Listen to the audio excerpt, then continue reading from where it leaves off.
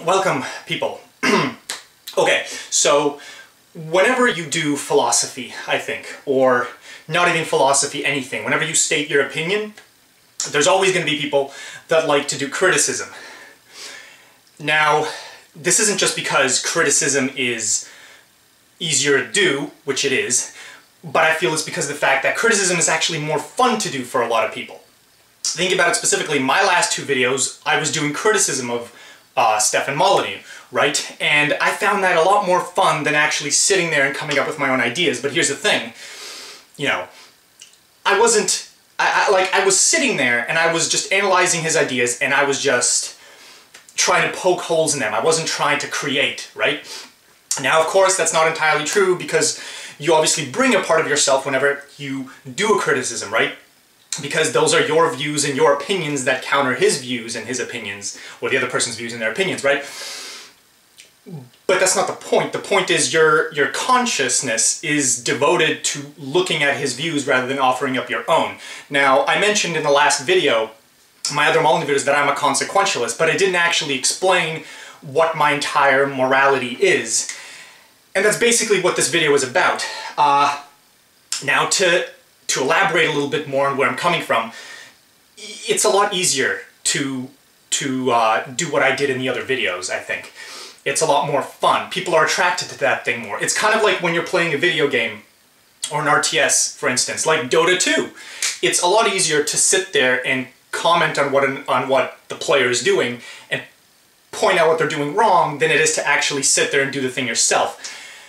And namely, I feel like with YouTube, people are attracted to criticism more because it's sort of a thing where they just sit down, relax, and watch as somebody pokes holes into something else, rather than actually try and do the poking yourself, or rather than try and actually build something rather than tear something down. It's easier to tear down than it is to create. And this is a problem, I feel like. If you're gonna do philosophy, if you're gonna criticize, then at some point you have to sit there and decide and say what you actually think, what you actually believe, and not just criticize all the time. You owe it to the person you're criticizing to tell them where you're coming from, at least. That's what I think. Okay? I don't think the way, I don't know, Nietzsche did, where basically all he did was he wrote all these essays and where he just criticized other people and said, you know, philosophers, they'll come in and they think they have everything figured out, right? But at what point will you actually not do that and come out and, instead of just shitting on others, try and build up your own sort of framework, okay? So that's what I'm going to do here, specifically for morality, because in the other videos with Stefan Molyneux, I criticized the deontological morality, I criticized Steph's morality. I want to talk about my morality. And like I said, I mentioned I'm a consequentialist, and to talk about the morality, well, I had to come into the other room because I needed the whiteboard here, and I apologize in advance for the lighting. It's the best I can do on this low budget, but I needed the whiteboard because this is going to get a little mathematical, let's just say. And I'm really, really high on coffee right now, and I just came up with this idea to do the video today because I thought, you know, I should probably explain to people what my morality is. But I need to do it with math because it makes a bit more sense. Now, it's not going to be difficult. It's pretty simple stuff. Just bear with me. Essentially, the way I think about it is it all comes down to this equation. The morality equation, as in the title, m plus a plus c equals x. Now, x, right there, is the moral value. That's what we call the moral value of a particular action. Okay? Speaking of coffee, by the way, I'm going to do that a lot. I'm sorry.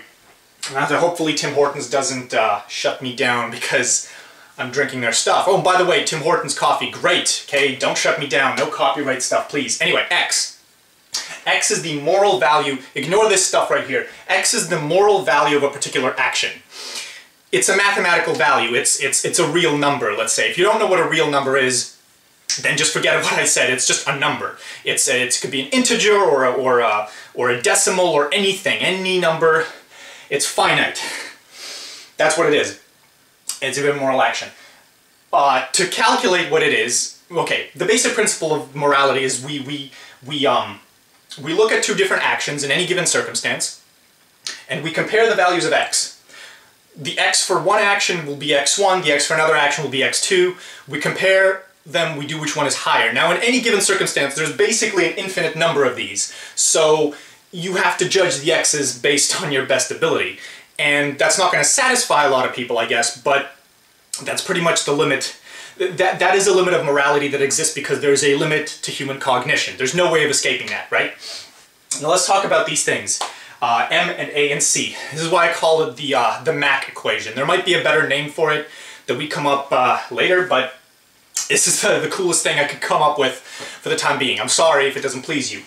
The M stands for motivation or intention. The A stands for action, and the C stands for consequence. Now I mentioned I'm a consequentialist, right?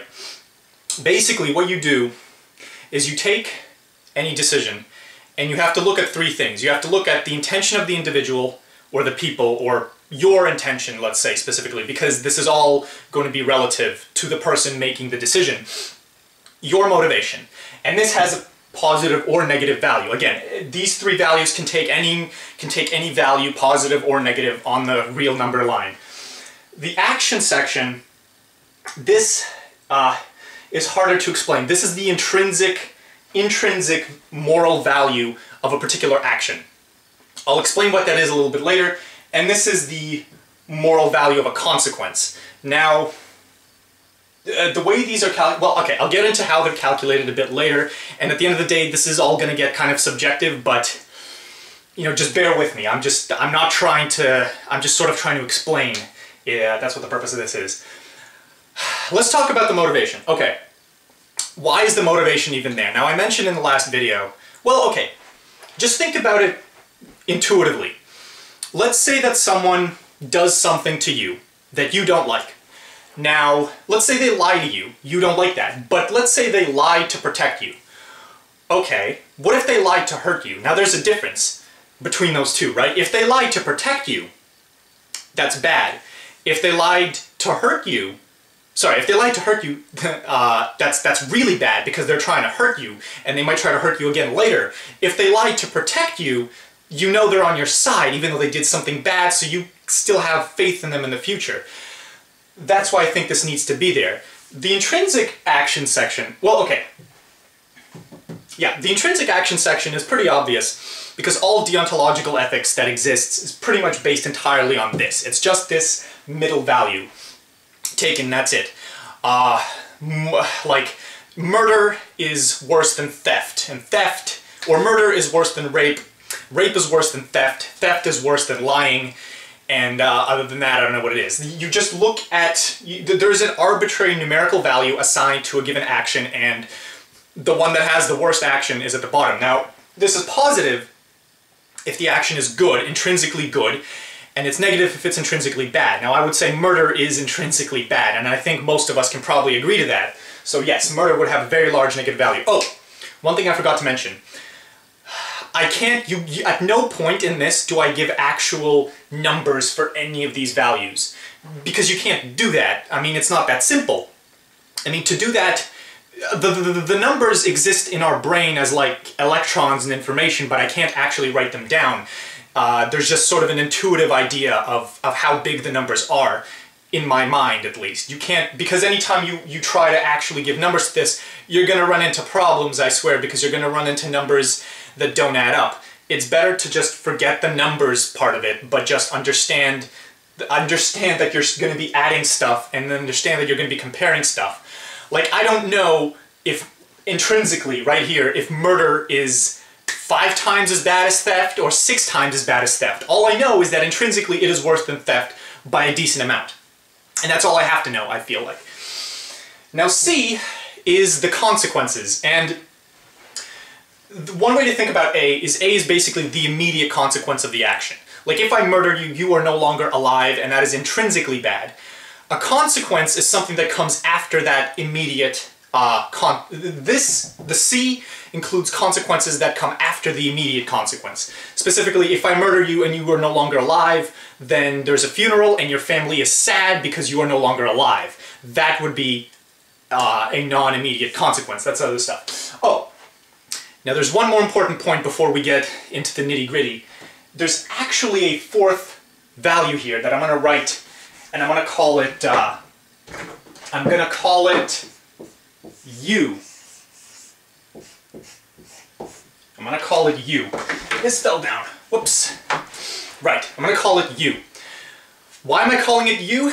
Because U represents the unforeseeable consequences to what you do. Now, the immediate critique to this is my people think, okay, well, you can't just look at consequences because there's always going to be consequences you can't foresee. Like, and thanks to chaos theory and the butterfly effect, there really will be consequences you can't foresee. Maybe something I do today causes an avalanche that kills 1 million people 1,000 years in the future, right? Maybe. Maybe it does.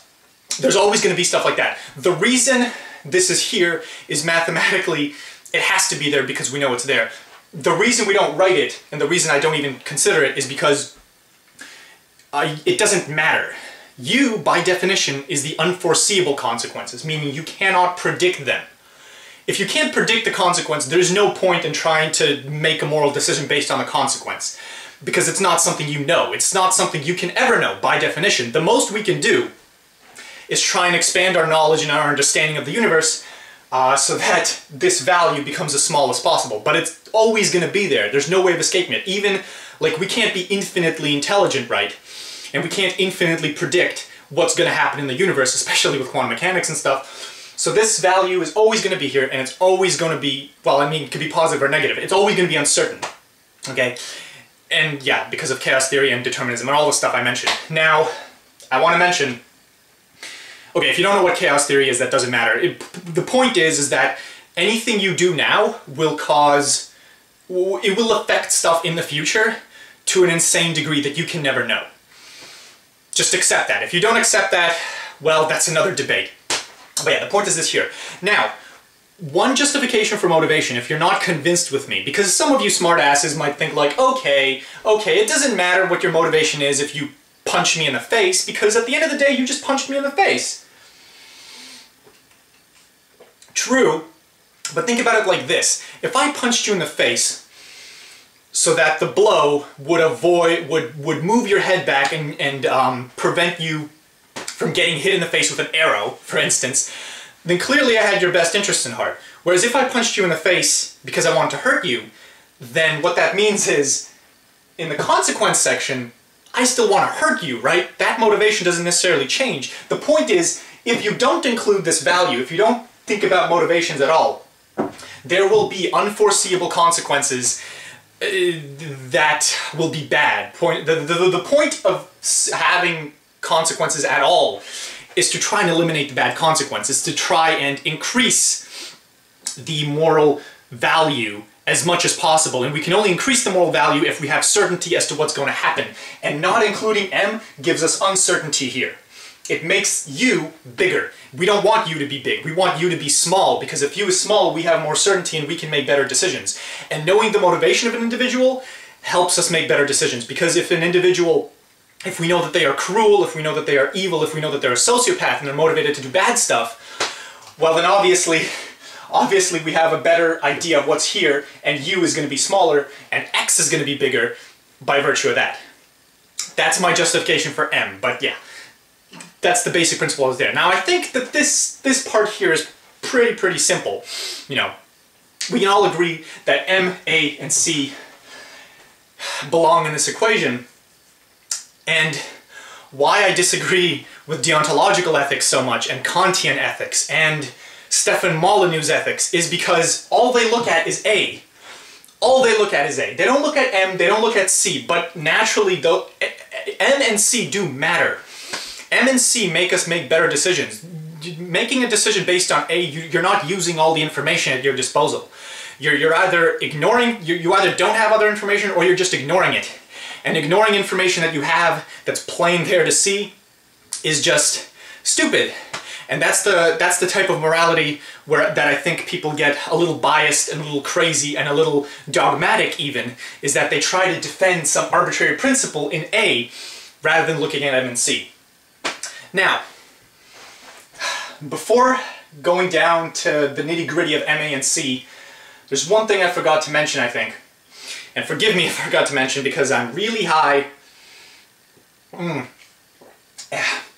and a little disoriented, right?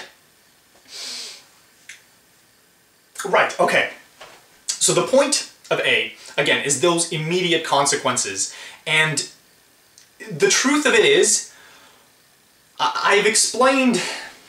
So the way I've gone about this is a little backwards, because I've told you that there's these three numbers that we need to add together. They could be positive or negative, and if the result is negative, then that's bad. If the result is positive, that's good. Or basically, we take the result that's the most positive that we can get. You know, we try and maximize X. That's the goal of morality. But I haven't actually talked about how these values, what they are, and whether they're positive or negative or not, or how positive and negative they are.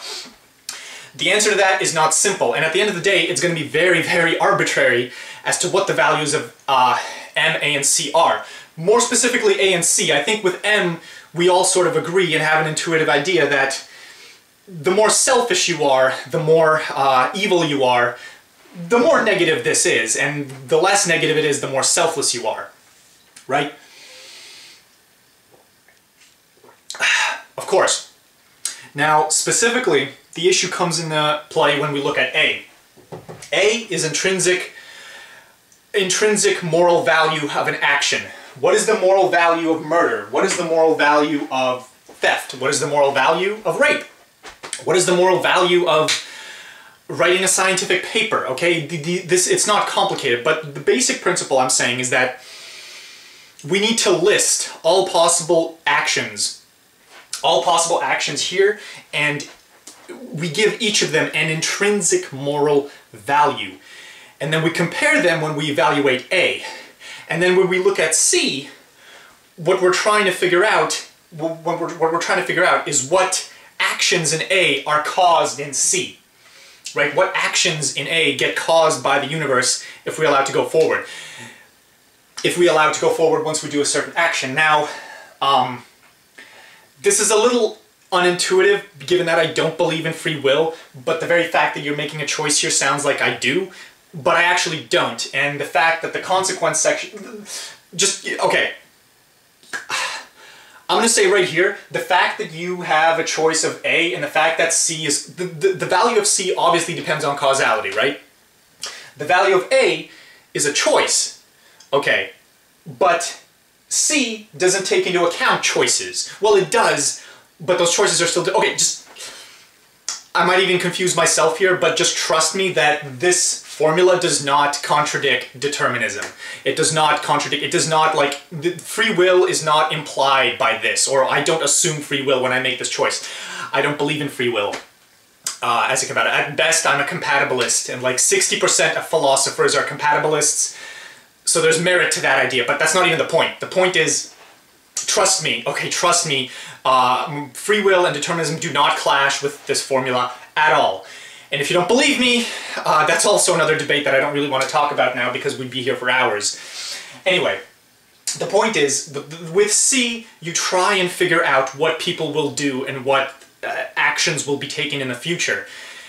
And with A, you try to figure out what is intrinsically good or bad. And if something is intrinsically bad, then the value of this is negative. But if it causes intrinsically good things to happen in the future, based on choices that other people make, that you know they will or will not make, then X can be positive, right? Right, that's the point. That's the whole point of consequentialism, is that we can make sacrifices and do bad things here if C is very high. Now, there's a way to do it that's very important. I'm a consequentialist, but I'm not just any consequentialist. I'm not a utilitarian in the classic John Stuart Mill sense, right? So C, not all consequences outweigh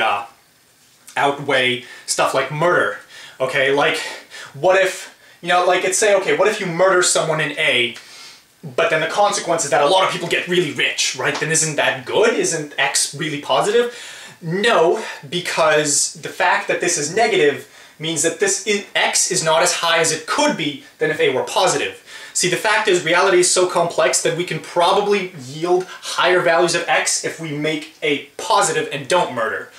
I'm just saying, like, the idea, the argument against murder here is that there's always a way to do something around murder and not actually have to murder. You know, there's going to be an alternative solution or an alternative path that'll give us a better consequence, right? That's the principle. That's why murder is bad. Not that it's just intrinsically bad. Like, murdering one to protect millions is only justified, only if that is the highest X we can get. If there is a way to save millions without murdering the one, then that is a higher value of X, a much higher value of X. That's why X is higher. That's why we do that. That's why I said right at the start that we do this, we look at all possibilities that we can, and we try and make it in such a way that X is as high as it can possibly be. Now, there's a subtlety here that I forgot to mention. And I'm actually not certain about this, but if you murder one person, this is intrinsically evil. But is this value, is A higher if you murder two people? Or is that factored into the consequence? Now, off the top of my head, I would say that murdering two people is intrinsically worse than murdering one. So yes, this would be more negative, but the consequences would also be even more negative if you murder two people. Well, I mean, they could be positive, it depends, but you see the point. So A takes into account numbers. It's literally the quantity of bad that is happening right now at this moment within like time t0, right? A is literally that value. So murdering 1,000 people is worth than murdering 1,001. Now before we move on to the nitty-gritty, like I said, with most moral decisions, I would argue that applying the formula is very, very easy. I would argue that figuring out how big A is and how big C is, again, you can't do it with numbers, but you can compare them intuitively. I feel like doing that, you will, more often than not, there will be a pretty big difference between two moral decisions that you can make the choice pretty easily. However, there's some not obvious ones. I can come up with not obvious circumstance where applying this formula is not easy because intuitively we can't actually calculate how big A and C are relative to one another. But situations like this probably won't happen. But okay, here's an example. Let's say you have to murder 1,000 people. Let's say your choices are murdering 1,000 people or 1,001 people. Now A is clearly higher with the 1,001, or sorry, lower, more negative, right? Let's say that M is your motivation is 100% good, right? Let's say that you're doing it to protect millions, right? So whatever, you're not trying to hurt people, but you have to. That's the choice. The circumstance has somehow come to be that you have to murder 1,000 or 1,001 people. So this is going to be the same in either case.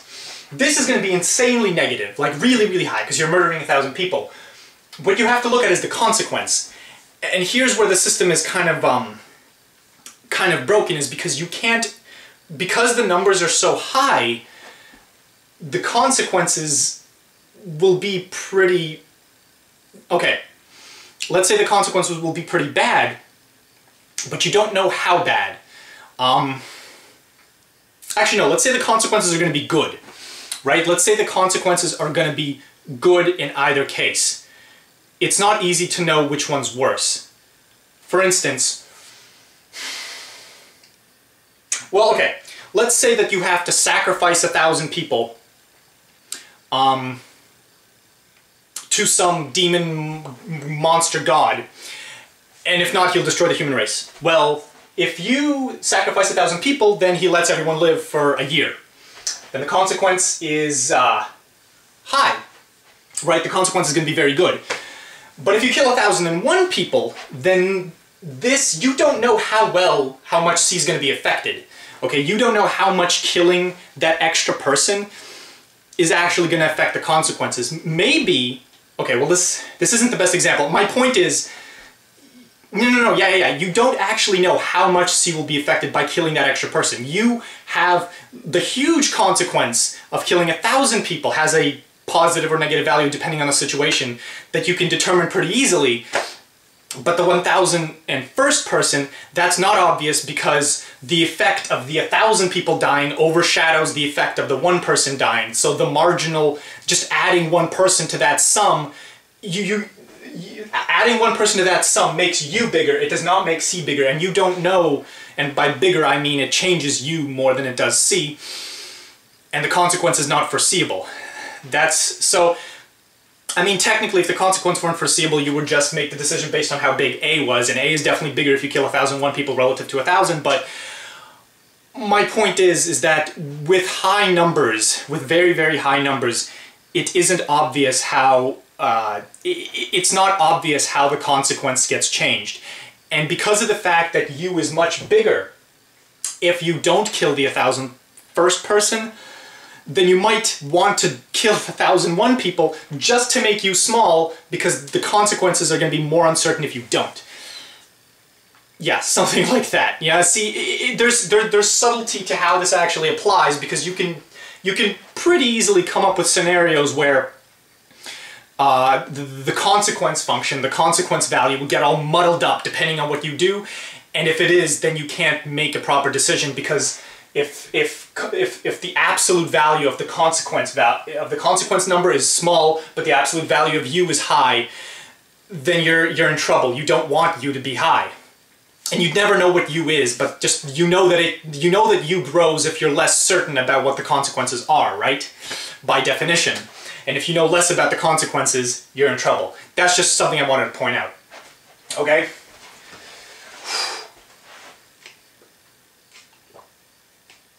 Now, I want to move on and actually explain to you how do we determine how high A, M, and C are, depending on a given action. Because it's not obvious. And we can't just do this arbitrarily. We have to categorize actions in some way. If it's just arbitrary, then this entire model is too muddied, it's too hairy. It's like I could just come in here and say, well, my motivation for doing good things is infinitely high, and therefore no matter what I do is good. You can't do that. You just can't do that. You actually have to have a framework for how these three things get calculated.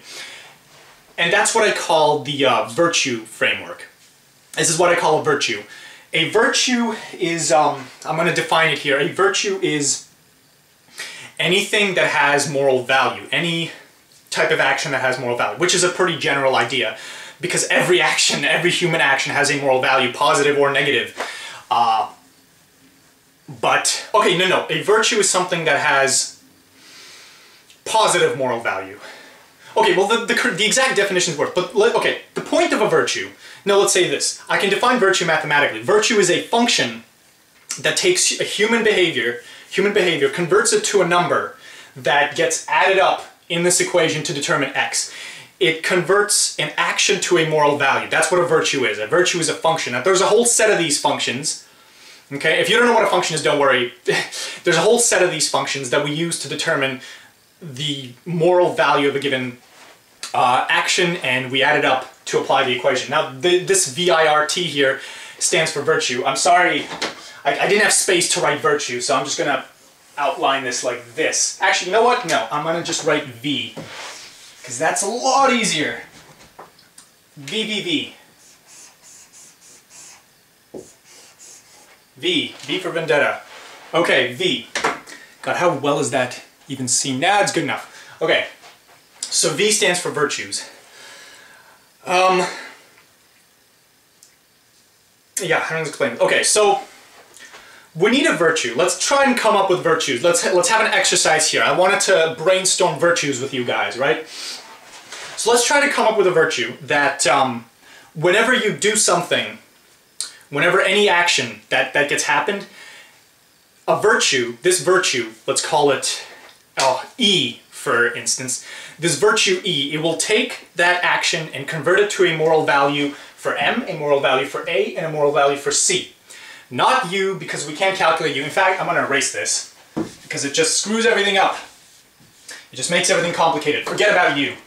Okay, but it gives us a moral value, gives us a value for M, A, and C. By the way, anytime I use the word value, I'm talking about moral value. There's no other kind of value, okay? A value in general is a quantity. It means a numerical value that becomes X.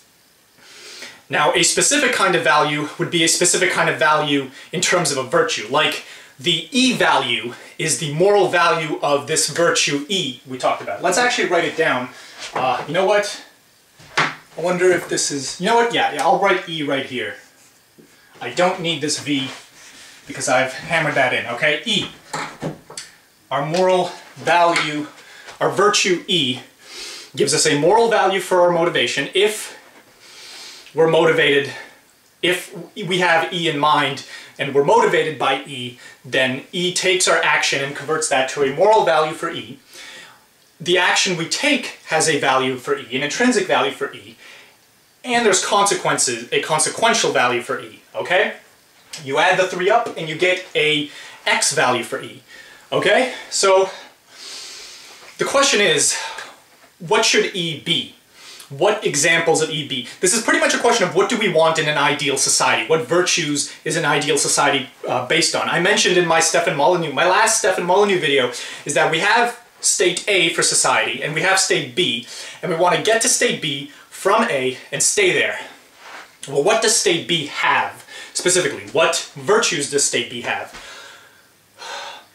Okay, so yeah, what should E be? Now, let's say even this. Let's say E is a primary virtue, like a #1 virtue that we have to adhere to more than any other virtue.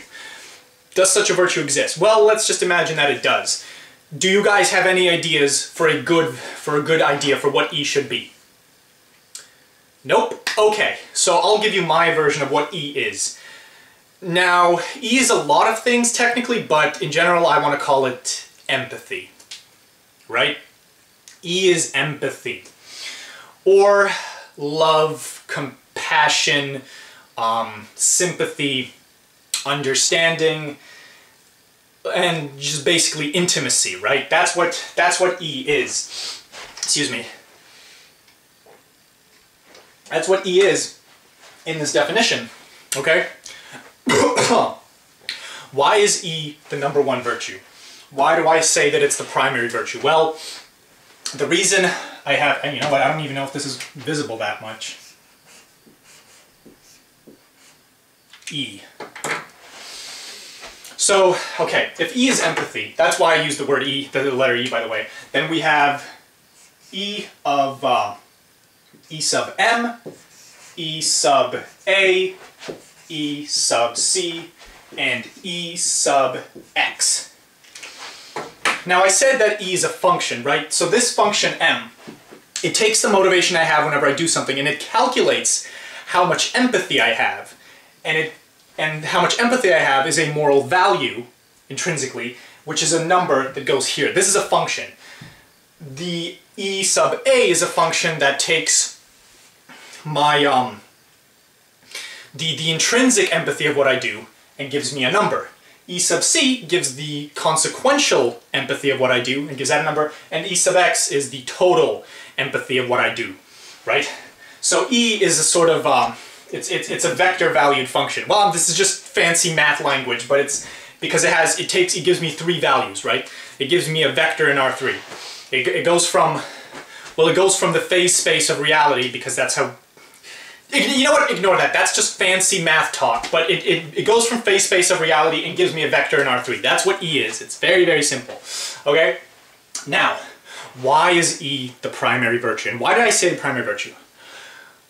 Okay, first of all, what is the primary virtue? I say the primary virtue is the virtue that is more important than any other virtue. As in, when we're looking for X, we want to maximize EX more than anything else. Actually, no, not even that. EX gives us, actually, one way to think about it is that E increases faster than any of the other functions. Because this is all in terms of moral value, right? That's our unit, moral value. You're right, E of M, E sub A and E sub C, actually E sub X in general, it grows a lot faster depending on where we are, depending on what the action is. It can be very, very high or very, very low, right? Like if you murder, E's X is going to be really, really low, like astronomically low, like -1,000,000 moral value. Whereas if you do something very good, like give a poor person $1 million, I don't know, or save starving kids in Africa, then it's going to be very, very high positive value for E. E can go up and down like crazy. That's the point of E. That's what I call the primary virtue. Okay, it's the virtue that changes the most because it has the highest spread of values. And the reason is because if it has the highest spread of values, then intuitively that means it's the virtue that we care about the most, or that we should care about the most. So my argument here, the arbitrary thing I'm saying, is that we should care about empathy and love more than anything. More than anything else, more than any other virtue you guys might think about. Why? Okay. Well, there's a lot of reasons why, but the basic principle I have is that a society with empathy is probably better than a society with empathy that lacks everything else, lacks, I don't know, intelligence or whatever, is still better than a society that has intelligence but lacks empathy, or a society that has, I don't know, art but lacks empathy. You know, societies that lack empathy can be very, very, very cruel and very bad. Societies that have empathy, you know, for individuals, for groups, for people, societies that lack empathy are in general very, very uncertain and can have a lot of lack of well-being. Societies with lots of empathy, you know, let's say there's a society that has a lot of empathy, you know, people have a lot of empathy, but they don't have a lot of intelligence. You know, that's possible, right? And people say intelligence is very important, but think about it, you know, even people without intelligence, but with empathy, people will only inadvertently cause pain. You know, U will be very high, but E will not, U is going to be, when I say high, I mean its absolute value is going to be high. It could be very high or very low. There's a lot of uncertainty without intelligence, but there's at least goodwill, and there's at least the attempt at causing good things. Whereas without E, you run into problems. Think about it like this, okay? Here's why I don't want to have E in my ideal society. Here's why it's not the primary virtue. Is it possible to have intelligent people that lack empathy? Just think about that for a second. Is it possible? Okay, obviously it is. Is it good? Who do you think causes more harm? A stupid person without empathy, or a smart person without empathy? Now, a stupid person without empathy is basically chaotic evil, right? They're chaotic. And if they have a lot of power, certainly they can cause a lot of harm. But a person with intelligence and empathy, with intelligence and a lack of empathy, with intelligence and malice or selfishness, that's lawful evil. They can potentially cause even more harm if they wanted to. Let's think about it like this. Are sociopaths unintelligent? Are sociopaths intelligent people? Ask yourselves that. Now, if you've met a sociopath that wasn't intelligent, let me tell you, they weren't a sociopath. No. See, the sociopaths are very intelligent people. They are very manipulative. They are very socially manipulative, emotionally manipulative, not intellectually manipulative. You can't really manipulate a person's brain, you know. If a person doesn't accept something based on logic and fact, then you can't manipulate them into accepting it unless you're really, really smart or really, like, insane, right? But emotional manipulation is something sociopaths do all the time, and since we're all emotional individuals, creatures, that's kind of a problem, right? Sociopaths are social vampires, and that's probably the biggest reason why I say empathy is the primary virtue, because without it, the primary virtue, say being intelligence, can be a society full of sociopaths, and you wouldn't want to live there. You would not. It would not be fun, in the very least. It would be dangerous. Sociopaths are dangerous. Individuals willing to cause harm are dangerous, right? So that's why I say empathy. That's one of the reasons why empathy. Moreover, I just think that it works more. I think that, you know, intelligence isn't... Everybody's intelligent about something. Everybody has some sort of skill.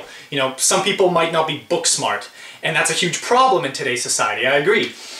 But at the end of the day, you know, sacrifice book smarts and at least make them caring people. They will still make more or less decent choices if they at least are caring, empathetic people. One flaw with empathy. Want this, okay? Or obvious flaws. You guys could argue that nobody lives by this virtue, the way I've defined it. That I don't even live by it. Here's an example. Here's a Sam Harris example. Let's say there's like a boulder rolling down a hill, and you can divert its path. Now there's only two paths, and on the one path is 20 innocent people that would die. And on the other path is one person, but that one person is your mother, or father, or lover, so on and so forth. you get the idea. How does empathy actually work in this context as a primary virtue? Because you're supposed to have empathy for the 20 people, right? But you have empathy for your mother more. You love your mother more than 20 strangers, so there's a problem there. So the morally correct action to take in today's society, I would say, is to kill the 20 people, unfortunately, because, well, your mother isn't worth it. Sorry, they're not worth your mother. Or at least, that sounds cruel, but think about the fact that a lot of us would probably choose to kill the 20 rather than kill our own parents, and so on. So that's the obvious flaw with this. The obvious flaw is this is actually harder to implement than any other possible, than intelligence, for instance, as a virtue. This is very hard to implement.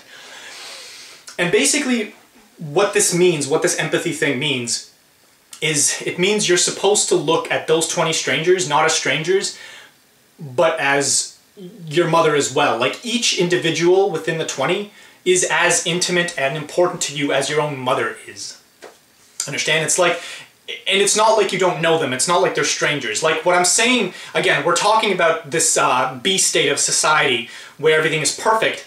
In that society, you know these 20 people. They're not just strangers. You know them, and you're as intimate with them as you are with your own mother. You trust them as much. They trust you as much. You care about them. They care about you. You guys will support each other. They're not just your friends either. That's kind of what I mean with empathy, okay? We need to construct a society where every single person is as intimate to every other person as a family is, right? That's kind of another reason why empathy is such a brilliant virtue. What's the, what sort of support structure does an individual have in today's society? Their family, right? Like, if you don't have a family, you're screwed, pretty much. If you have a loving family, then you are raised well, you are given resources, you are trained to prepare yourself for the world, and if the world punches you, if the world hurts you, you can always go to your family for support and emotional support, right? Which is very, very important. Family is incredibly important because family is pretty much unconditional empathy. And I mentioned in my Stefan Molyneux video how all rights are conditional. The right to empathy is not conditional. The right to empathy is universal. Empathy is always, always, always, always good. That's basically what I'm suggesting is this B state of society, this paradise. The entire planet, all 7-8 billion of us, is one giant family. Everybody knows each other, everybody loves each other. Now, of course, you might be saying is that that's way too idealistic, right? Of course it is. It is idealistic. It's not possible in today. Because literally, I do not have the time or the resources to communicate with all 8 billion people on the planet, right? I don't have that luxury. But I should. And understand, scientifically, it is possible for me to have that type of connection with people. It requires a brain enhancement, I basically need to be a cyborg in a brain enhancement. I need to constantly have my brain linked to every other human being on the planet.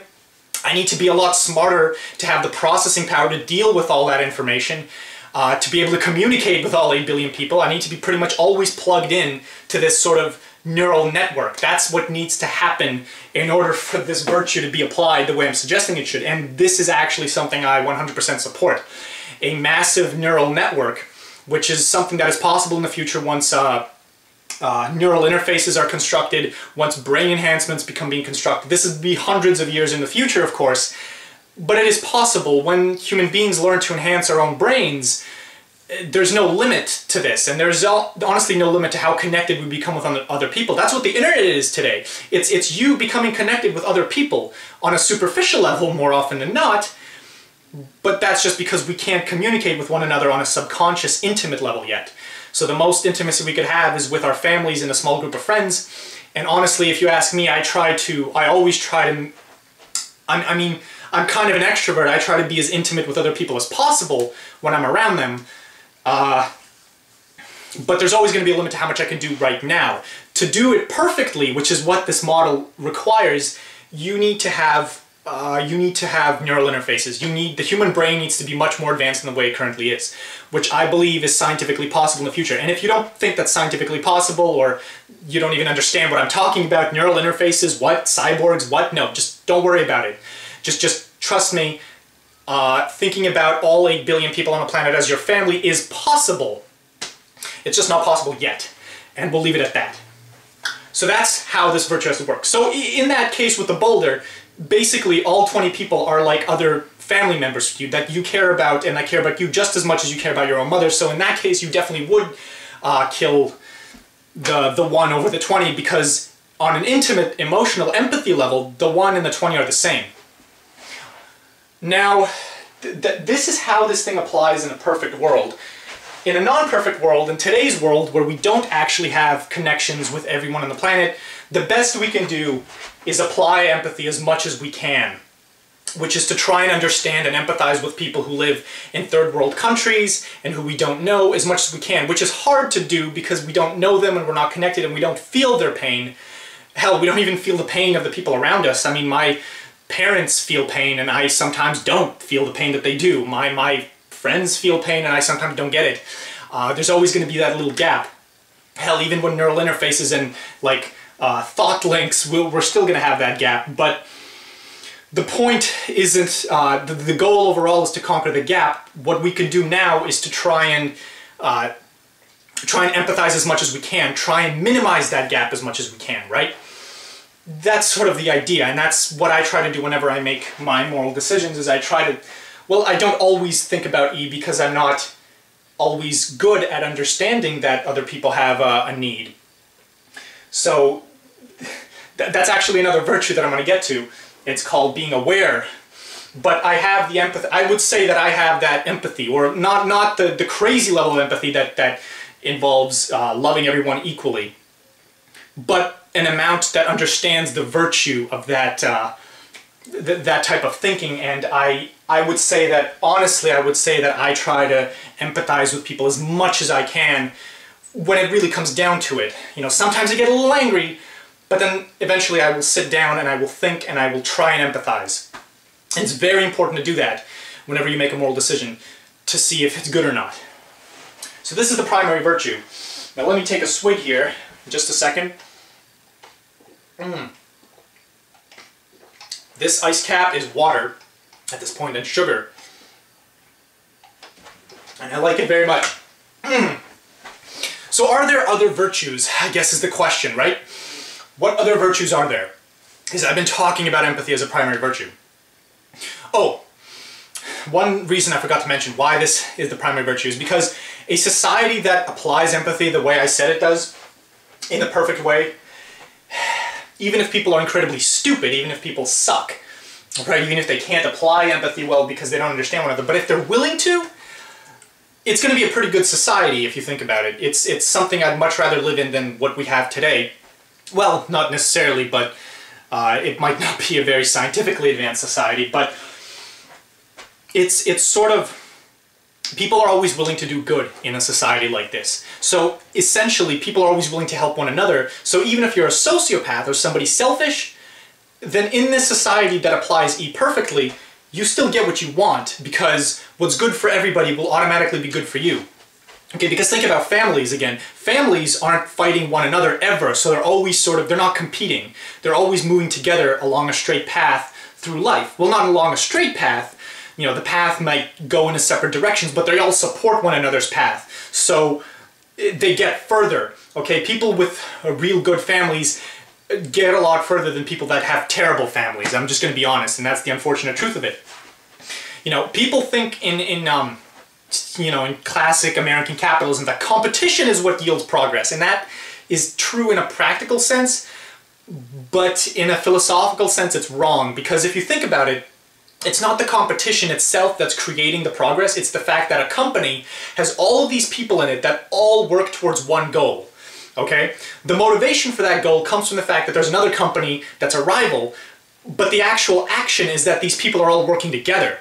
And that's what empathy is. It's when we all work together, which overall is more efficient and better for everyone. It gets us to go even further. It's like the entire planet is one big company. Think about what can be made. The only difference is that competition motivates progress. Today's society, because of selfishness, if empathy motivated progress, for instance, then we wouldn't need competition to create progress. We would actually be one unified, we would be one unit that tries to move towards progress. And we do it a lot better, we do it a lot faster, we'd be a lot better at it because we don't lose energy or efficiency fighting one another, right? So that's so in a long-term sense, this benefits selfish people as well. Even selfish people that don't have empathy should at least pretend that they do, because it's this idea that good for everyone is more good for you. Like, the amount of good in the long run that you attain for yourself by being selfish is less, the amount of EX for you is less than the amount of EX, the amount of X, the amount of moral good, the amount of, I'm getting confused, okay. The amount of utility you can get for yourself in the long run by being selfish is less than the amount of utility you get for yourself in the long run by being selfless. Because in the long run by being selfless, if everybody were selfless, if everybody applied this, if everybody were selfless in the long run, then more would be produced overall, and so the individual would get more in the long run rather, than the amount that they would get if they were in competition with everybody else. More for everybody is more for you. In economics and practice, this is a little more complicated, but I'm just trying to stress the point that more for everybody is more for you in the long run. Not the short run. Not the short run. Like, within your lifetime, you could probably make a ton of money by being selfish and being a sociopath, but in the long run, like if you live for thousands of years, you would definitely gain more over huge periods of time if you worked with the flock, is what I'm saying. So that's how I justify E. Now, what other virtues are there? What other virtues are there? Can you guys think about, okay? I already mentioned one virtue, which was intelligence.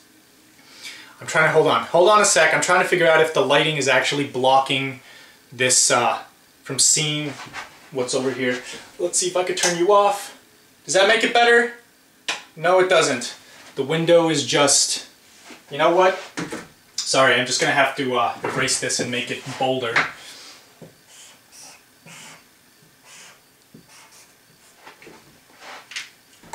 There we go.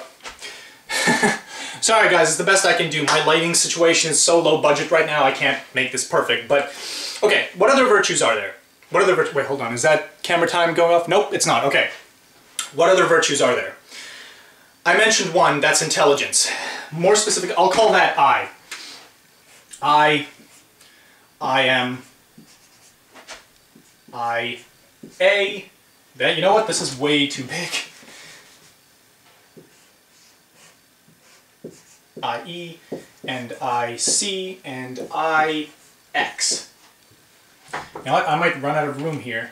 I'm going to put columns.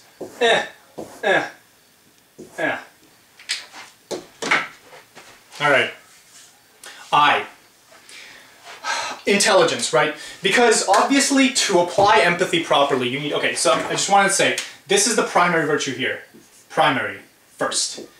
Intelligence is what I would call a secondary virtue. It's incredibly important, but the primary virtue supersedes it.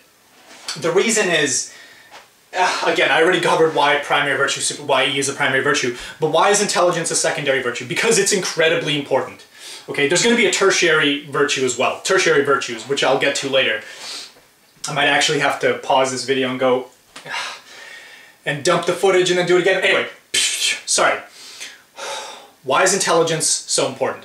Because you need intelligence to figure out what C is, right? Remember I mentioned unforeseeable consequences? Well, you need intelligence to foresee consequences.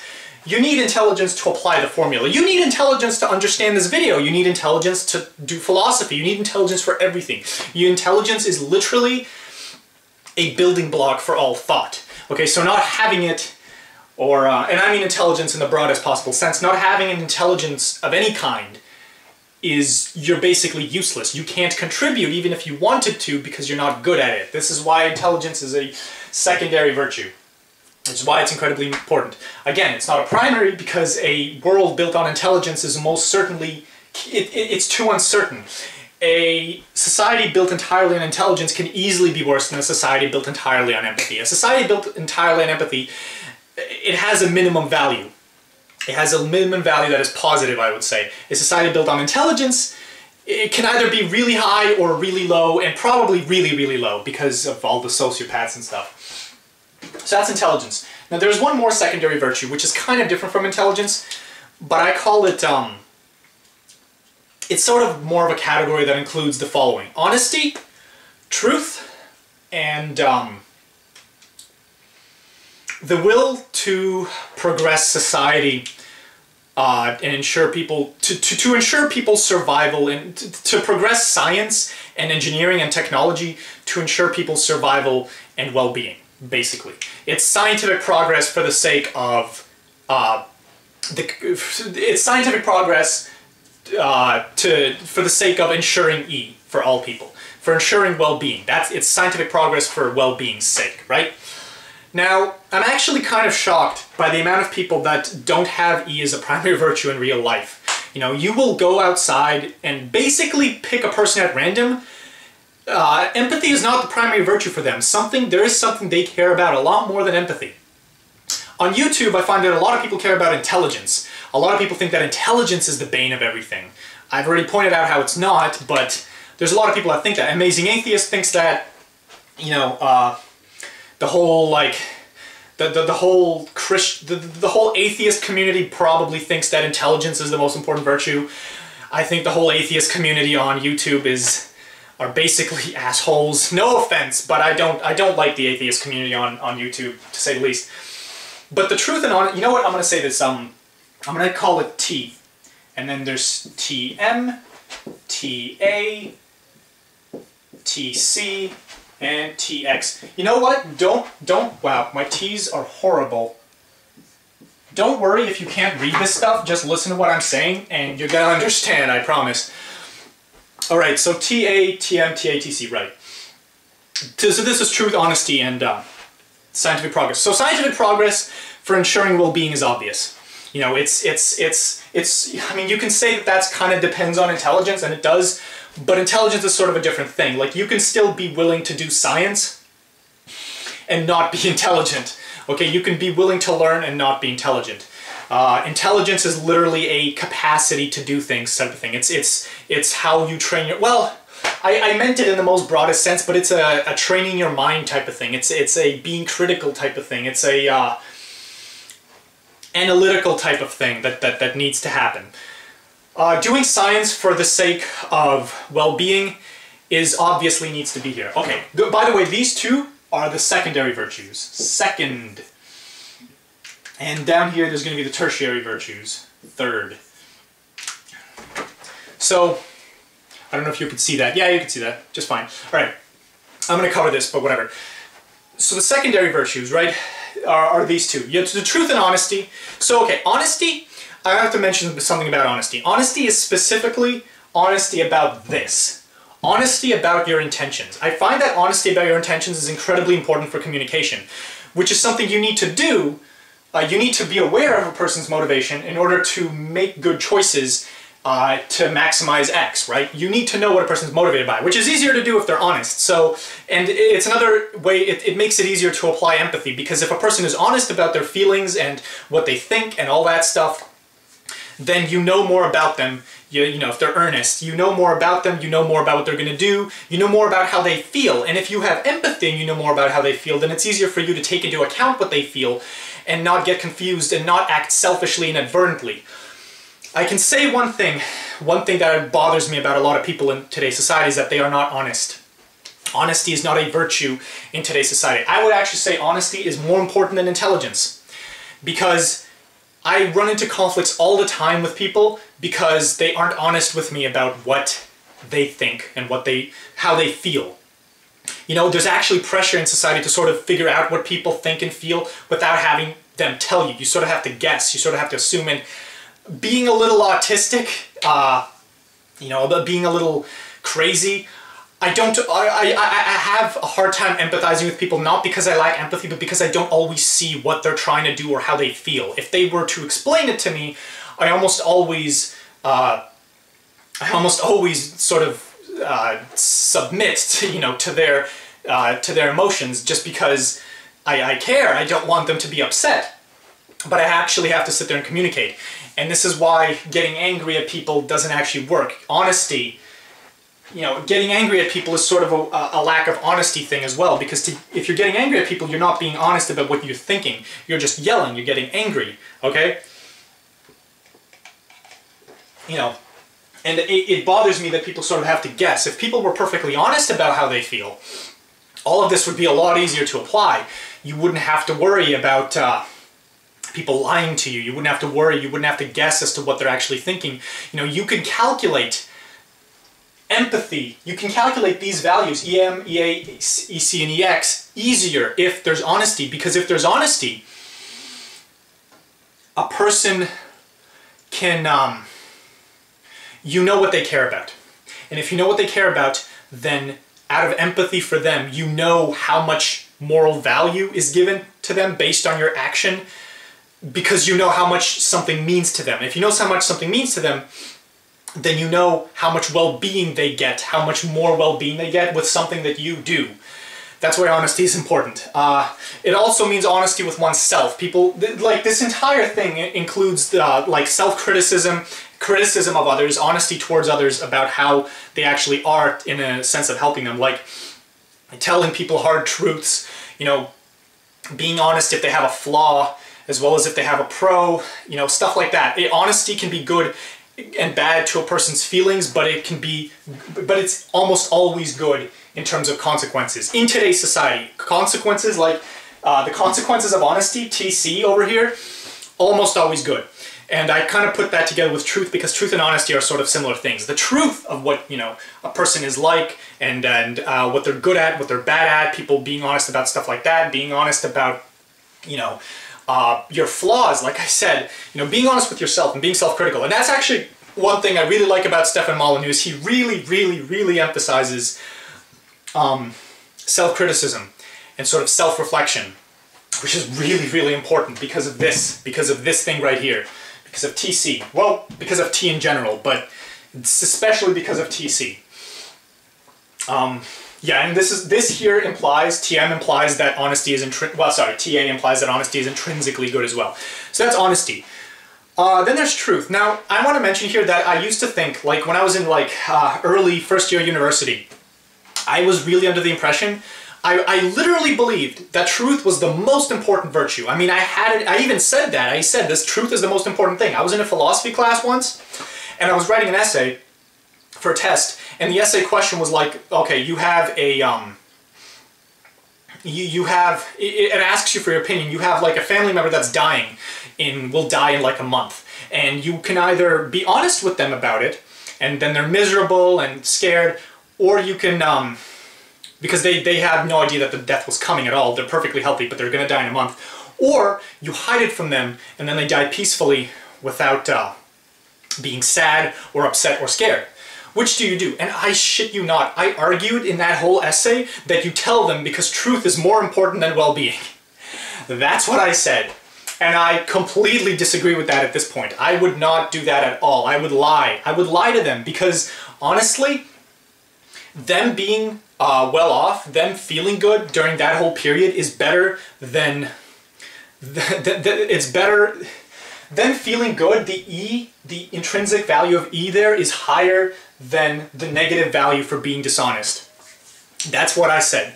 The intrinsic value for being empathetic to them and making them feel good is better than being is higher than the negative value of being dishonest towards them and lying to them about that. That's what a white lie is. It's when you lie to someone, even though lying is bad intrinsically, but you lie to them because if they feel good, it could be worth it. Okay? And again, in terms of this model, I mean, we're going to apply this model to like specific examples later. I just want to explain the virtues first. Yeah, so that's what I think about truth. It's the same in like the whole society. Like imagine there's a guy with a gun to your head, and he's telling you, you know, tell me the truth or I kill you. But he doesn't know whether what you tell him is truth or not. So you can lie to him and he won't kill you. Do you lie to save yourself, or do you tell the truth? No, you lie, of course, because you living is better than you dying, and the lie is worth it. I'm just saying the lie is worth it in that case. Truth is a pretty big thing, but it's not always a big thing. And usually the cases where you should, well, I mean, The cases where the value of truth supersedes the values of empathy and intelligence is very... cases like that almost never happen in society, in today's society, I think. So truth is a secondary virtue for sure, because it's incredibly important. But we have to keep in mind that sometimes E and I are positive and truth is negative, and the E and I supersede the T. I will say, however, the reason I put it in the secondary virtue category is because I feel like people being honest and truthful more often than not is incredibly useful to society and incredibly good in maximizing E in the long run. Again, like I said, in the long run. Like, if a person has a flaw, and that flaw is preventing them from moving forward in life, then you should tell them the truth to an extent. You know, do it nicely out of empathy, of course, but tell them the truth, because if they know what their flaw is, the idea is that they can overcome their flaw and reflect upon it, rather than lying to them in that case. You see, lying to them doesn't benefit them in the long run. You know, once you take C into account, the consequences, then saying the truth makes a whole lot of sense. This is most cases. Most cases in society, truth is almost always good. Again, unless there's cases where the consequence literally is not affected by the truth, like the case where a person is dying, like whether you tell them the truth or not, they will still die, so there the truth doesn't really matter. Or cases where there's, again, where the consequence is certain, and there's no, where the consequence is certain and the consequence is not affected by the truth, pretty much. Where the change in EC and IC and TC is small. Sorry, where the change in EC is very small, whether you tell the truth or not. Where the change in EC is small, whether you tell the truth or not, even if TA is negative and TC is negative, it doesn't matter. If the change in E is small, that's a case where I would say that's a case where I would say the truth, the empathy and the intelligence supersedes the truth.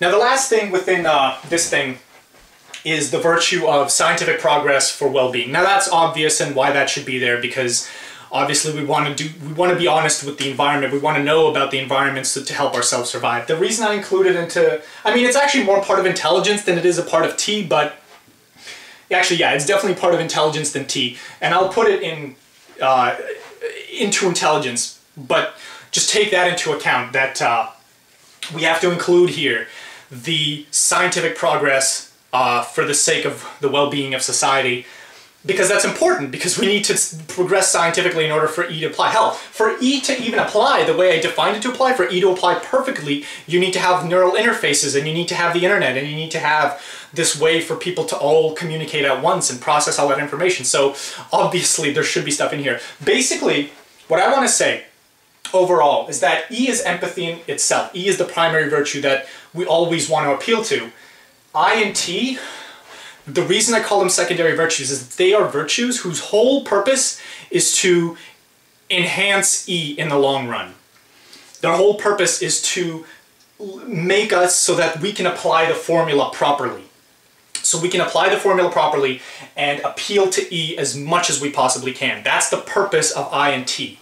That's the purpose of I and T. I is intrinsically good because and T is intrinsically good because these two things give us more of E in the long run, if you think about it, right? I mean, they're intrinsically good just in and of themselves as well, but they are good in a practical sense because EC is going to be higher if IA and TA and IC and TC are higher.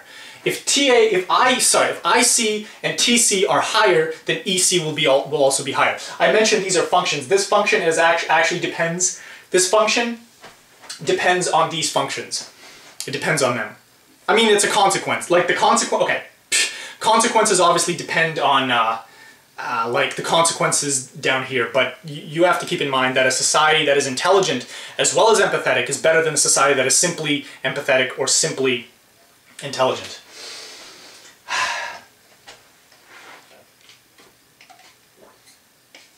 Let's talk about tertiary virtues. Oh, my neck. Okay, so the last category are basically the virtues that affect this stuff very little, but we like them intrinsically anyway because they appeal to our human nature. Okay, they don't necessarily affect the empathy of society. They don't necessarily make society more intelligent, not in a way that's easy to calculate. They don't affect the truth value in society. They are simply done because people like the stuff here.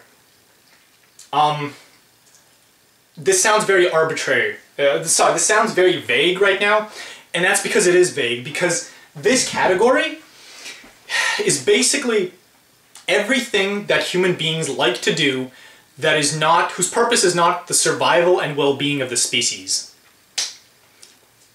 Right? Everything here is everything we like to do, within reason, of course, that doesn't add to our survival in a big way, and doesn't add to our, it doesn't add to our survival or well-being in a big way. It doesn't add to E in a big way. Oh, by the way, when I mentioned that I and T add to E, I meant they add to E in the unforeseeable category.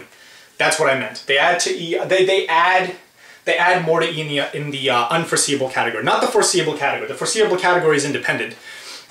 I was wrong when I said before that this function depends on this. It does not. This function is independent.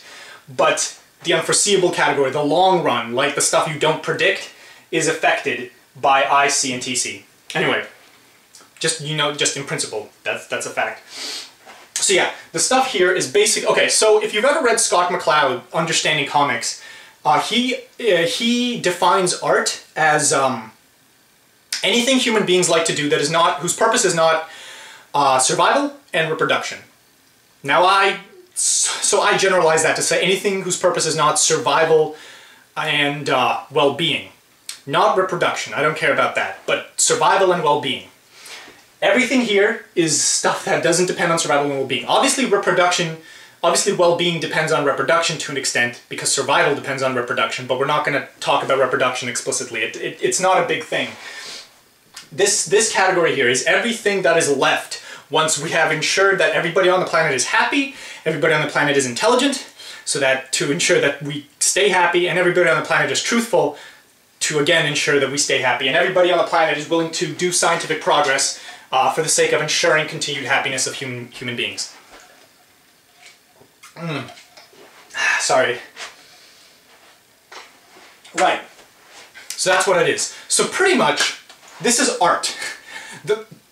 This tertiary virtues are the art virtues, and I literally do call them that, the art virtues. This category is 100% art. All of art is here. Now, by the way, so you know, think, so art obviously talks about human behavior, and there's this weird mysticism in society where people think that science and art are like separate things, which is weird because they're not at all. I think that's because of Dan Brown's like Angels and Demons books that people believe that, but it's completely not true. You know, I go to university, and I went to some people and random, people that I know rather, and I asked them questions like, well, what do you think about the difference between science and art? I just asked them the vague, because I have my own opinions, but I asked them, and their immediate response was, those two aren't mutually exclusive.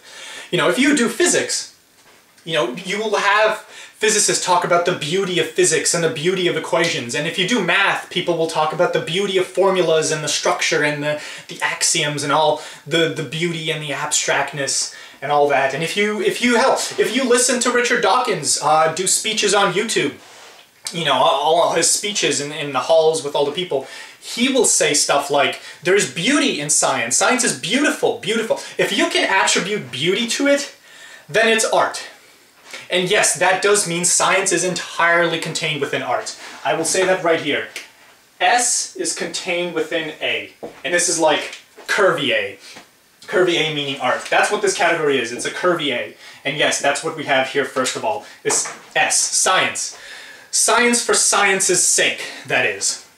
Science for science's sake. This is one of the obvious things that would be a tertiary virtue, Once we've assured human well-being and intelligence and truth, we could do science for science's sake, right? There's no problem with that. The problem is when science for science's sake gets in the way of all this other stuff, which can happen.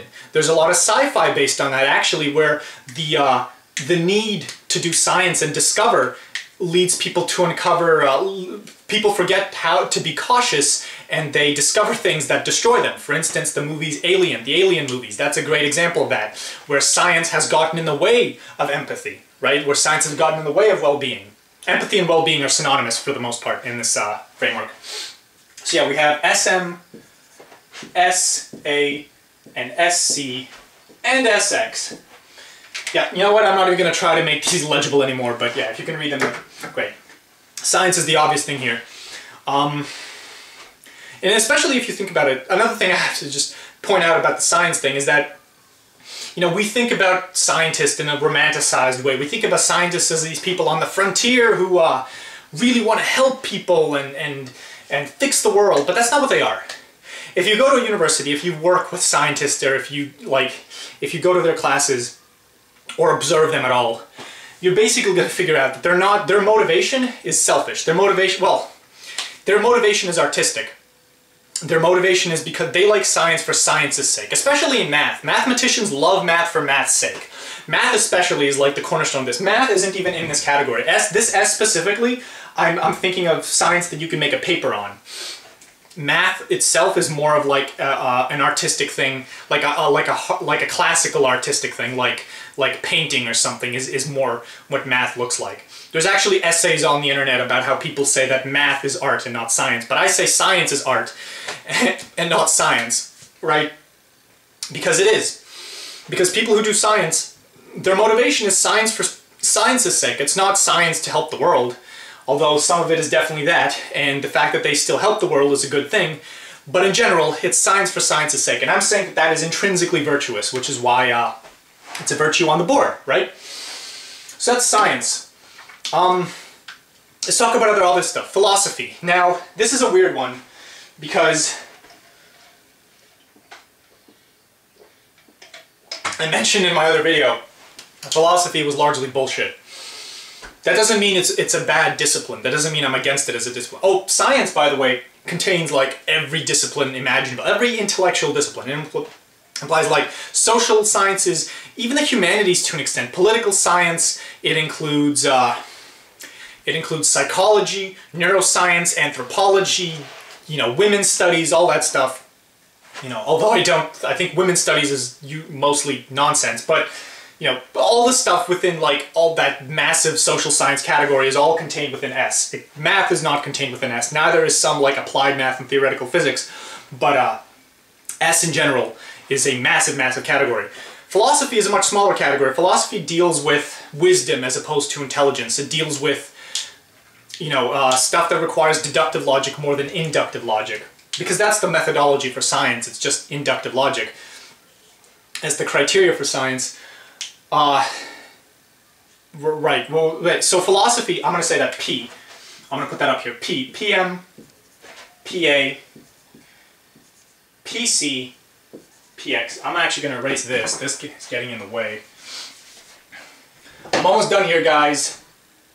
Well, I'm almost done finishing the board. Why philosophy? I think that's pretty obvious if you think about it. Philosophy it's incredibly important because it's food for the brain.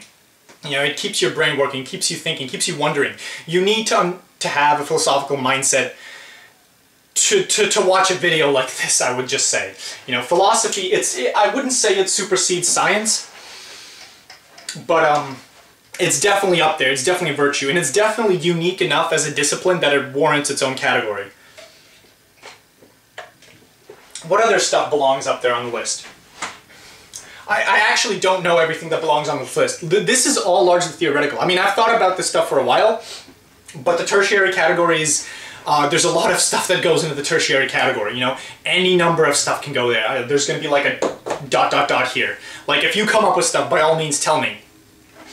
So, okay, the third thing I want to mention is artistic stuff, and I mean classic art. This includes your painting, your music, film, books, literature, video games, what else? Poetry, which is within literature, math, like I said, which is, you could argue is also within literature. But I'm going to say, I'm going to give that A, symbol A, AM. No, you know what? I'm not going to give that A, because we have already used A. I'm going to give this the symbol of, which symbol should I give it? Alpha.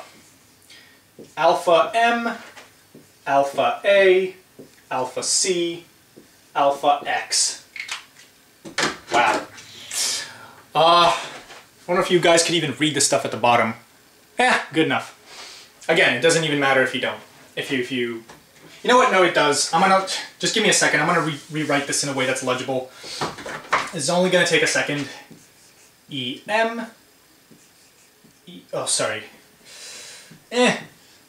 I-M, I-T,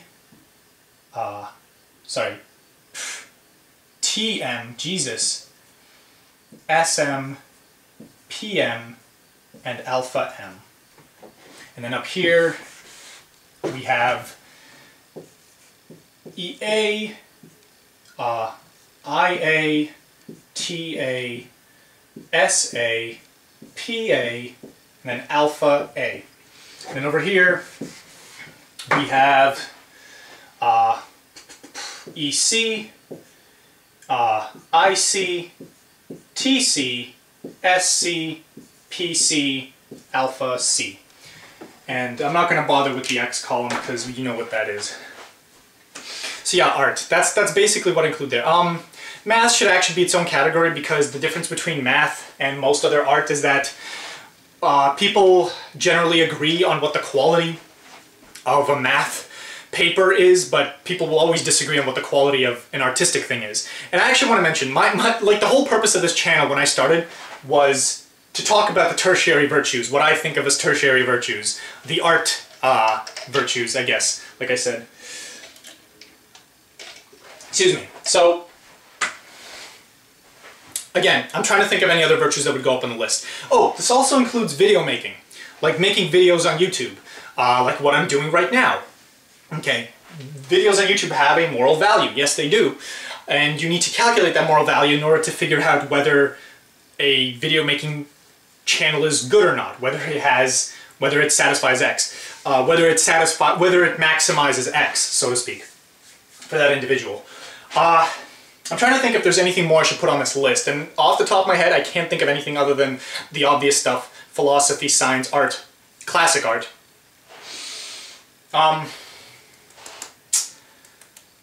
See if there's anything else that goes up there. You know what? No, nothing else goes up there because this last alpha, for what I'm trying to tell you guys, it's a broad enough category that anything can factor in the alpha. So I want to apply the formula now and actually calculate these things. Not numerically again, but calculate them intuitively and to give you guys good values of X and what is an example of good behavior or not. In my opinion, again, this is all very, very subjective, as we all agree, but I think a lot of us can agree that that this is how we in general categorize things. This is how in general human beings categorize things. I'm just sort of trying to formalize it, right? The one thing... Yeah. And we're back. I'm sorry if the camera angle adjusted itself a little bit. You're just gonna have to deal with that. Alright, so let's actually apply the formula. And I want to do this a few times just to emphasize the point and sort of get you guys to understand what my thinking is, okay? Let's say you wrote a scientific paper, and you care about the scientific paper for obvious reasons, and I shredded it, and my motivation was I just wanted to destroy your paper. Now let's apply the formula. So, okay, let's say for whatever reason, I still have empathy for you, even though I do this, okay? Which is possible, okay? It's possible. In a weird way, you would think it's not possible if I'm intelligent, but let's say it is possible. Let's say I'm insane, okay? Let's say I'm insane and I have empathy for you even though I destroy something that you hold dear. Maybe I don't know that you hold it dear, whatever. Then EM is going to be positive, right? Because I have empathy for you when I do it. What's EA going to be? Okay, so EA is the intrinsic empathy value of me destroying your paper. Now, given that I'm taking something away from you that you care about, that has a negative empathy value because you care about this thing. Like, EA literally depends on nothing other than how much you care about the thing that you lose or gain. If it's something you gain or something a society gains that society cares about, then there's more empathy. By the way, this isn't just about you as well. This is something society cares about. Society cares about your papers. There's a tiny bit of empathy that gets added on. So it's even more negative because not only am I robbing you of the paper, I'm robbing society of the paper. That's an interesting fact. The robbing you part is a lot bigger than the robbing society part, but both are negative, so overall this value is negative. Now we have EC. What's EC? Well, we don't actually know because it depends on what the paper is about, but the assumption is that the paper is adding to science and based on research. So we can assume that the paper is good to society. So therefore this is, I am preventing society from having a paper that adds to society's science. Since it takes away from science, so yeah, that's bad. I'm taking away something that society cares about.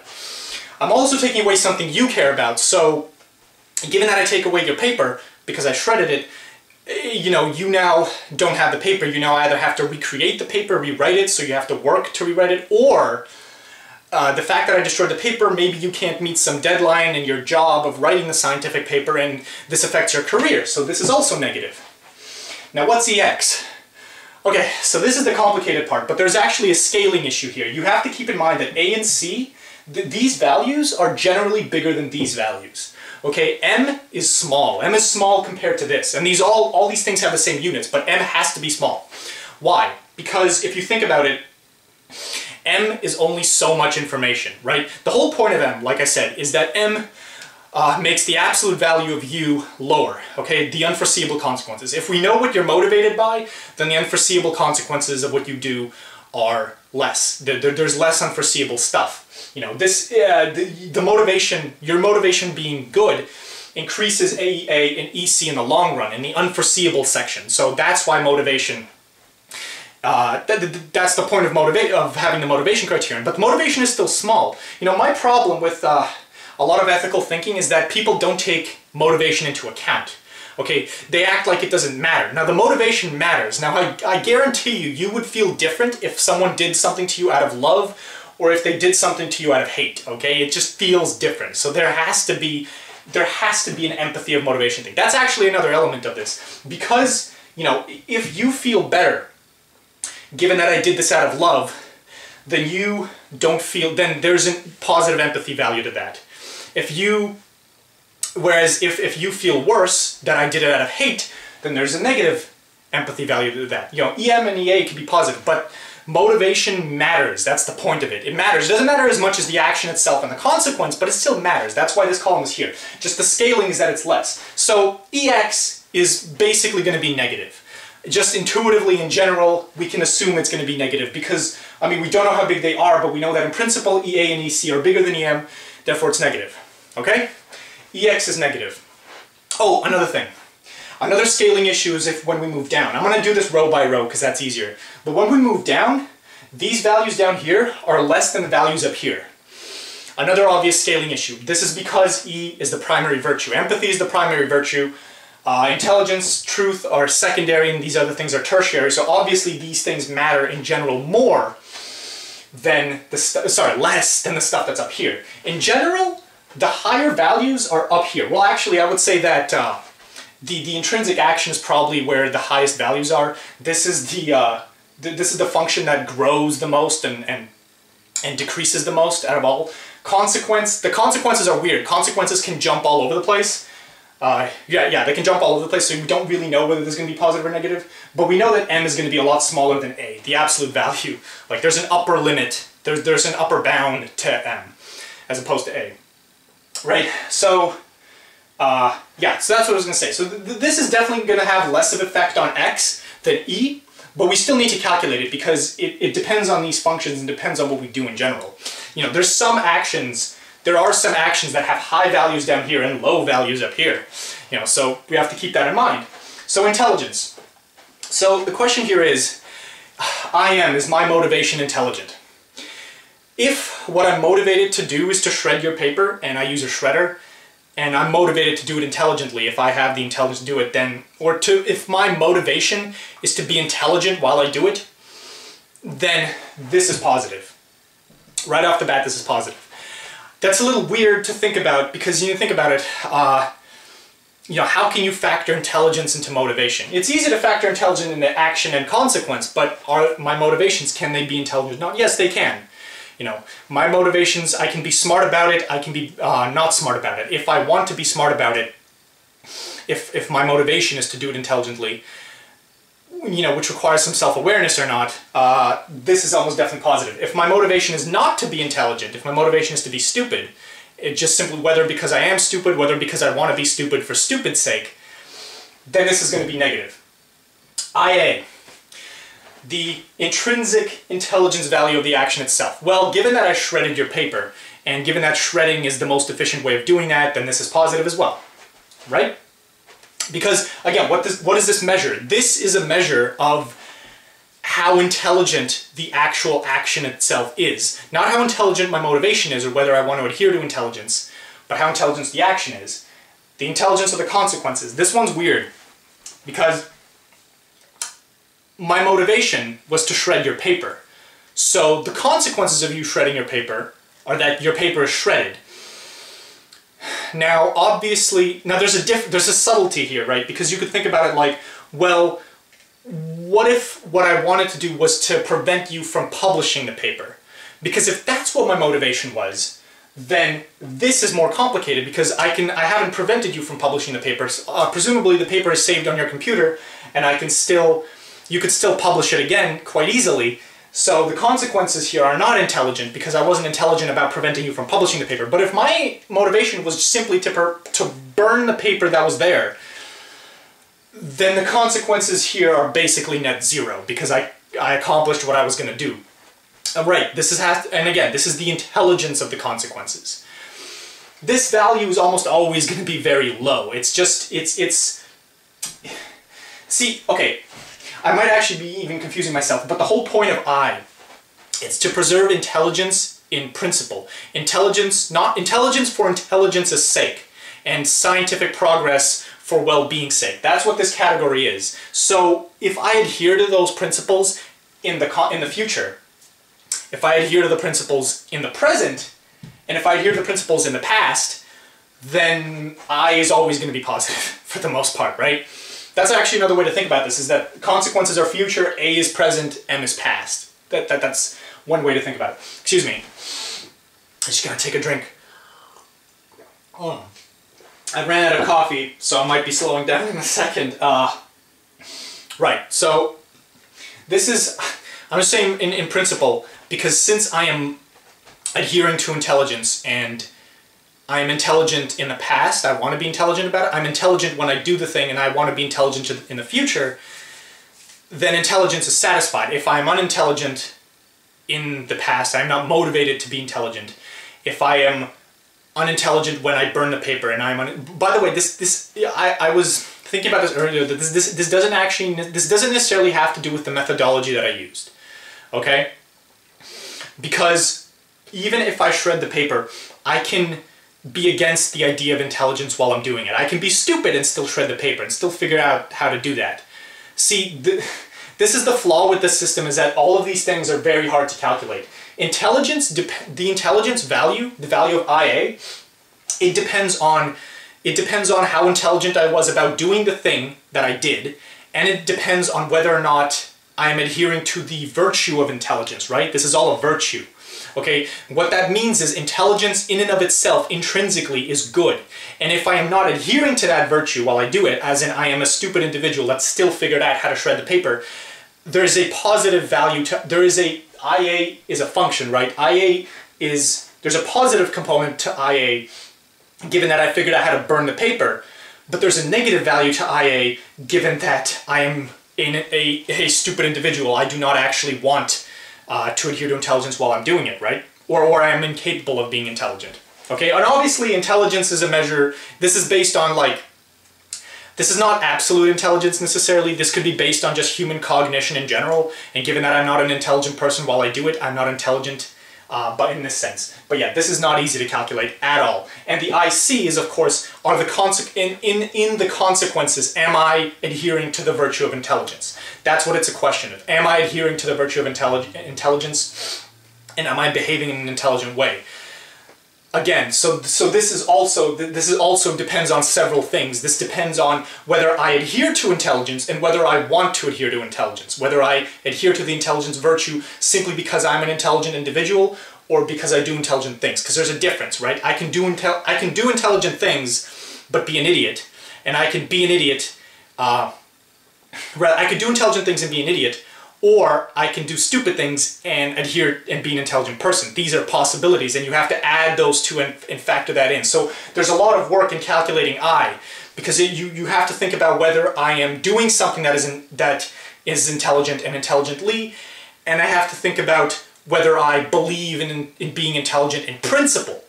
Because if I'm an intelligent person and if I'm doing something intelligent, okay, because I could be doing something stupid and still be a smart person. This is possible. For instance, well, I can't think of an example off the top of my head, but you can imagine yourself that you can do something, a person can do a stupid thing while still being a smart person, right? So this I value doesn't depend just on whether you do something in a smart way, right? Let's move on.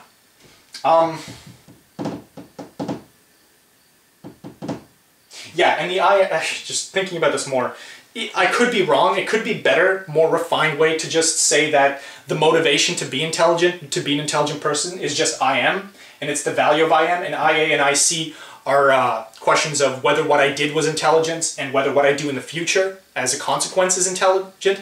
That could be a more refined way of thinking about it, because then I am is literally a question of how much of the virtue of intelligence I believe in, how much. It's literally a measure of how intelligent I am. And IA is a measure of how intelligently I burn the paper, and IC is a measure of how intelligently I act after I burn the paper. That could be a more refined way of doing it. I actually can't think straight right now, so I don't know if that would be the best case. Again, this isn't like set in stone, any of it. This is just a general framework. Okay, so let's talk about actually, you know, that I think about it, that probably is a better way to think about it. I am is a measure of how intelligent I am, right? My motivation. No, you know what? No, it's not. Because I am is could be a measure of how intelligently I want to go about this, and how intelligent I am, because those two could be different. You know, I can be an intelligent person and still have the motivation to go about burning your paper in a stupid way, right? So you have to keep those two separate. You have to keep the intrinsic intelligence of my action, which is my intelligence as I go into the thing, separate from how intelligently I do something, because for whatever reason those two values can be different. So you have to think about that. Let's talk about T, secondary virtue. Sorry, I talked about the intelligence thing way too much, but you get the idea. This is not an easy thing to calculate. TM, TA, TC. Okay, so TM is, am I being honest while I do the thing? This is kind of interesting, and it honestly depends. It depends on whether I'm doing the burning of the paper in front of this person. If I'm doing it in front of you while I burned your paper and I just took it and burned it, am I doing it honestly, or am I doing it behind your back? If I'm completely honest about it, honestly, the TM takes its highest value when I tell you that I'm going to burn your paper before I do it. You know, that's when my motivation is high. That's when the truth value of my motivation is highest. And of course, this factors in to my desire to be honest. TA. This is if I'm honest while I'm doing the thing. Okay, TM is if I'm motivated to be honest with you about it. TA is whether I'm actually honest with you when I do it. So yeah, these can both be positive. I'm actually thinking whether one can be positive, one can be. Can you be motivated to be honest, but act in a way that is dishonest? Because that's how your decision-making process works. I think it is, actually, yeah. These can be different. These can have opposite sign. TA can be positive, TM can be negative. You know, or TM can be... Hell, I can have the motivation. Yeah, because TM is just a measure of how much I want to appeal to the honesty virtue, right? To the truth virtue. So if I want to appeal to if I believe in truth in general, then TM, if I believe, actually, no. This all depends on the action specifically. So yeah, it's a little, it's not obvious whether TM and TA can have opposite sign. I think if I believe in being honest with you about what I'm doing, but in practice I am dishonest when I do it, that doesn't seem to add up. Like, if I believe in being honest with you, why wouldn't I be honest with you about it? You know, if I burn your paper, right? If I go up to you and I say, Okay, I am going to burn your paper. Okay, that is me having a positive value of TM. I believe in being truthful to you, and I am in practice. Then I actually, but it wouldn't make sense for me afterwards to not burn your paper in front of you. Actually, no, it would, because here's the thing. Here's the thing. I can say that I can be motivated to burning the paper in front of you and being honest about it. I'm actually confusing myself, hold on. Honestly, I'm most confused about the secondary virtues. It's really not obvious how you apply them. So help me guys a little bit if you have a better idea for how this works. IA and IT, okay, so I have intelligence figured out more or less, but do I have T figured out? I guess this, okay, so I feel like this works in the way where for TA and TM to have opposite sign, I have to be honest with you in motivation. I have to appeal to the honesty virtue. There has to be an honesty value to my motivation. But in practice, the action itself is dishonest because it doesn't happen while you're aware of it. Yeah, I think that can be possible. Don't quote me on that. This could be wrong, but I think it's in practice it is possible to be honest in my motivation, but dishonest in the action itself for whatever reason. For whatever reason, it is possible, theoretically. Maybe I'm just bad at understanding what honesty is. Maybe I want to be honest with you, but I don't actually understand honesty that well, and somehow when I do the burning of the paper, I do it behind your back, and therefore it is not happening in front of your eyes, therefore it is a dishonest action in itself. That's what TA is a measure of. It's a measure of whether I am truthful to you in my behavior. Because I could be motivated to be truthful, but still not be truthful. Actually, yeah, this makes sense. I could be motivated to be honest with a person, but in practice I could be completely dishonest with them because I'm emotionally incapable of being honest for whatever reason, right? So yeah, motivation. So yeah. This is TA is literally a measure if I am honest with you about the execution of the action, and if the action happens. Yeah, if I tell you that I'm gonna do it and I do it and you're aware of it, right? If you are somehow, you can figure out that I'm doing it and I let you know. TM is literally a question of whether I wanted to tell you. That's all TM is. TM is a question of whether I wanted to tell you and wanted to let you know about what I was doing. Okay, and TC is if I'm honest with you in the future. That's what TC is. TC is obvious. Okay, so yeah, I figured it out. I'm sorry, guys. So I figured it out. So TM is literally, do I want to be honest with you? TA is, am I actually honest with you when I do the thing? Because those two don't necessarily coincide. I can want to be honest with you, but still not be honest with you because I'm crazy or something, or because something came up, or because there's an emotional thing that came up in my mind and that prevented me from being honest with you in principle. So yeah, this is so TA would then be a measure of just the honesty of the execution of the action. Okay, so that's this stuff figured out. So basically what we figured out is that TM, TA, and TC can all be positive, right? IM, IA, and IC can all be positive. So rather IX and TX, I actually wrote this wrong, hold on. IX, TX, SX, PX, alpha X. So IX and TX can both be positive, and EX is definitely negative. See, that's a little weird. This is why I mentioned earlier that I don't like societies built on intelligence as a primary virtue, because this being positive, you can still do bad stuff, whereas EX being negative is the important thing. You get high values of X with intelligence being a primary virtue. And basically calling it a primary virtue just means that this value is higher than these values in general, right? And IX and TX, they can easily be positive in this case, because I can be honest, I can desire to be honest with you about the burning of the paper, I can be honest with you in practice and burn the paper in front of you, and I can be honest with you about it in the future. So literally, and I can be intelligent about it in practice and in the future, and I can be intelligent about it in motivation. So these IX, TX can be positive, EX is negative. Okay, let's move on to the stuff down here. Okay, so science, S. This is science for science's sake, as I defined earlier. SM, SA, and SC. Now SM, strangely enough, SM can be positive. It's fucked up, but it can be positive. I can be positive, I can still desire to want science for science's sake, even though I burn the paper.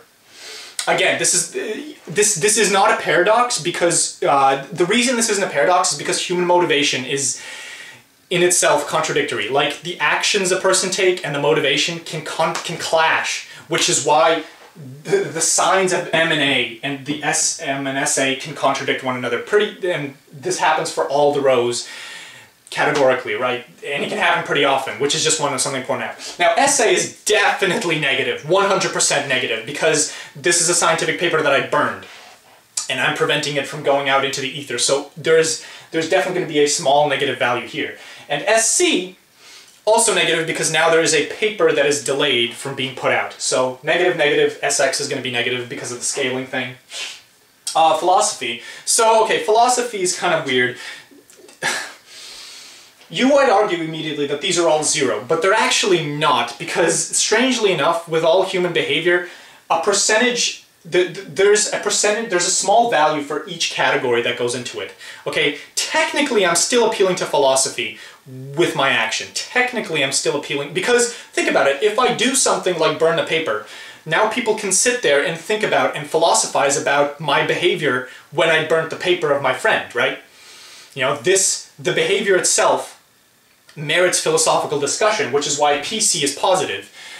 PA is positive because people can philosophize about it while I'm doing it, and people can want to philosophize, or I can philosophize about it, so PM is positive. So PA can be positive. And because art is such an abstract idea, the alpha M's can all be positive. But here's the reason, here's the problem. Okay, because of scaling, these are all very small. And because of general scaling, these are all very small. This is high, and by mean high, it's very negative, so X is going to be negative.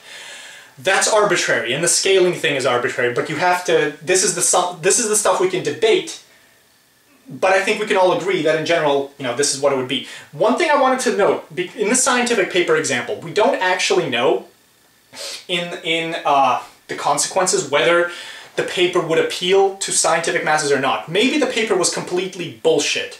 Right? Maybe the paper would only act as a distraction for scientists and not draw science forward. Then SC would be negative, but see, the problem is, well, the issue with that is that it's not predictable. So this wouldn't actually be factored into SC. Okay, whenever a scientific paper gets done, I think the formula for this is to assume that the scientific paper is by default has a positive value in SC, not a negative one, because if the paper is wrong and bad, then that just happens to be an unforeseeable consequence. You know, that would be within the U category, which I didn't write right here. It would be in the U category and not factored in here. So that's it. Oh, because this is a scientific matter as well, PX and alpha X are smaller than SX. Although in general, I want to point out how SX, PX, and alpha X have the similar scaling. They're not much smaller than these three things up here. Okay, in general, the scaling here is smaller than the scaling here, is smaller than the scaling there. Okay, that's how it works. And whether the scaling here is bigger, and whether the scaling of one variable in the tertiary virtues is smaller or bigger than the other scaling in tertiary virtue depends on the thing itself. Like in this case, we're talking about science, so obviously the philosophy and artistic scaling, artistic values are going to be less than the SX values. But they're not zero. That's the important thing to note. They're not zero. They can be infinitesimally small. They will never be zero, because zero implies that no action was ever done. But because you do anything, like even if this is a vacuum and there's a paper, a scientific paper in it, then that is a scientific paper that can be philosophized about, and it's a scientific paper that has artistic merit because art is an arbitrary idea to begin with, right? So that's a scientific paper example. Let's think about other examples. What else? What other examples do we have? We could... So yeah, that was an obvious scientific paper example. Okay, you know what? Let's talk about things that have negative X values, because this obvious negative X values, well, not obvious, but you know, the publishing of a scientific paper is almost generally going to be a positive value here, because think about it. The empathy side of it is that society and the person who publishes the paper care about it. So all of these are positive for obvious reasons. The intelligence and I am the intelligence and truth thing, the truth is obviously going to be positive because you're going to be honest within the paper and about the fact that you are creating a paper. The intelligence values are all going to be positive because you're going about it intelligently, and you basically have to have some minimum amount of intelligence to even write a paper. So there's an assumed positive value for M, for I. Again, it's really not obvious how you calculate I, but it's going to be positive. And the stuff down here, S, X, obviously going to be positive. PX, almost definitely going to be positive because you can philosophize about scientific matters. And because you can talk about the beauty and the aesthetic of science, right? Actually, I'm going to call alpha aesthetics. You can talk about the aesthetic value of the paper, so alpha X is also going to be positive. But in general, the scaling is, this is going to be, in that case, in that situation, the highest value for all these is actually going to be SX, right? It's going to be SX, not EX. Even though the paper matters to a lot of people, or in the very least, SX is going to be of similar magnitude. It's going to be on the same order of magnitude that EX is going to be. Because the scientific paper appeals to science for science's sake a lot.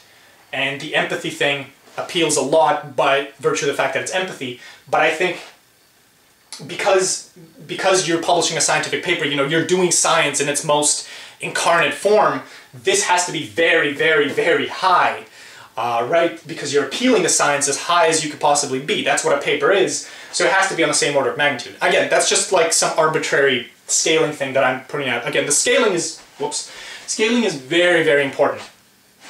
These will obviously be smaller, and T and I will also be smaller than EX for obvious reasons. That's if a scientific paper gets published. Let's talk about not obvious artistic aesthetic stuff. How do we apply the formula to an aesthetic, to something that happens aesthetically, right? Okay, so for this to even work, you have to have an idea of what constitutes good art and bad art. Good aesthetics, bad aesthetics.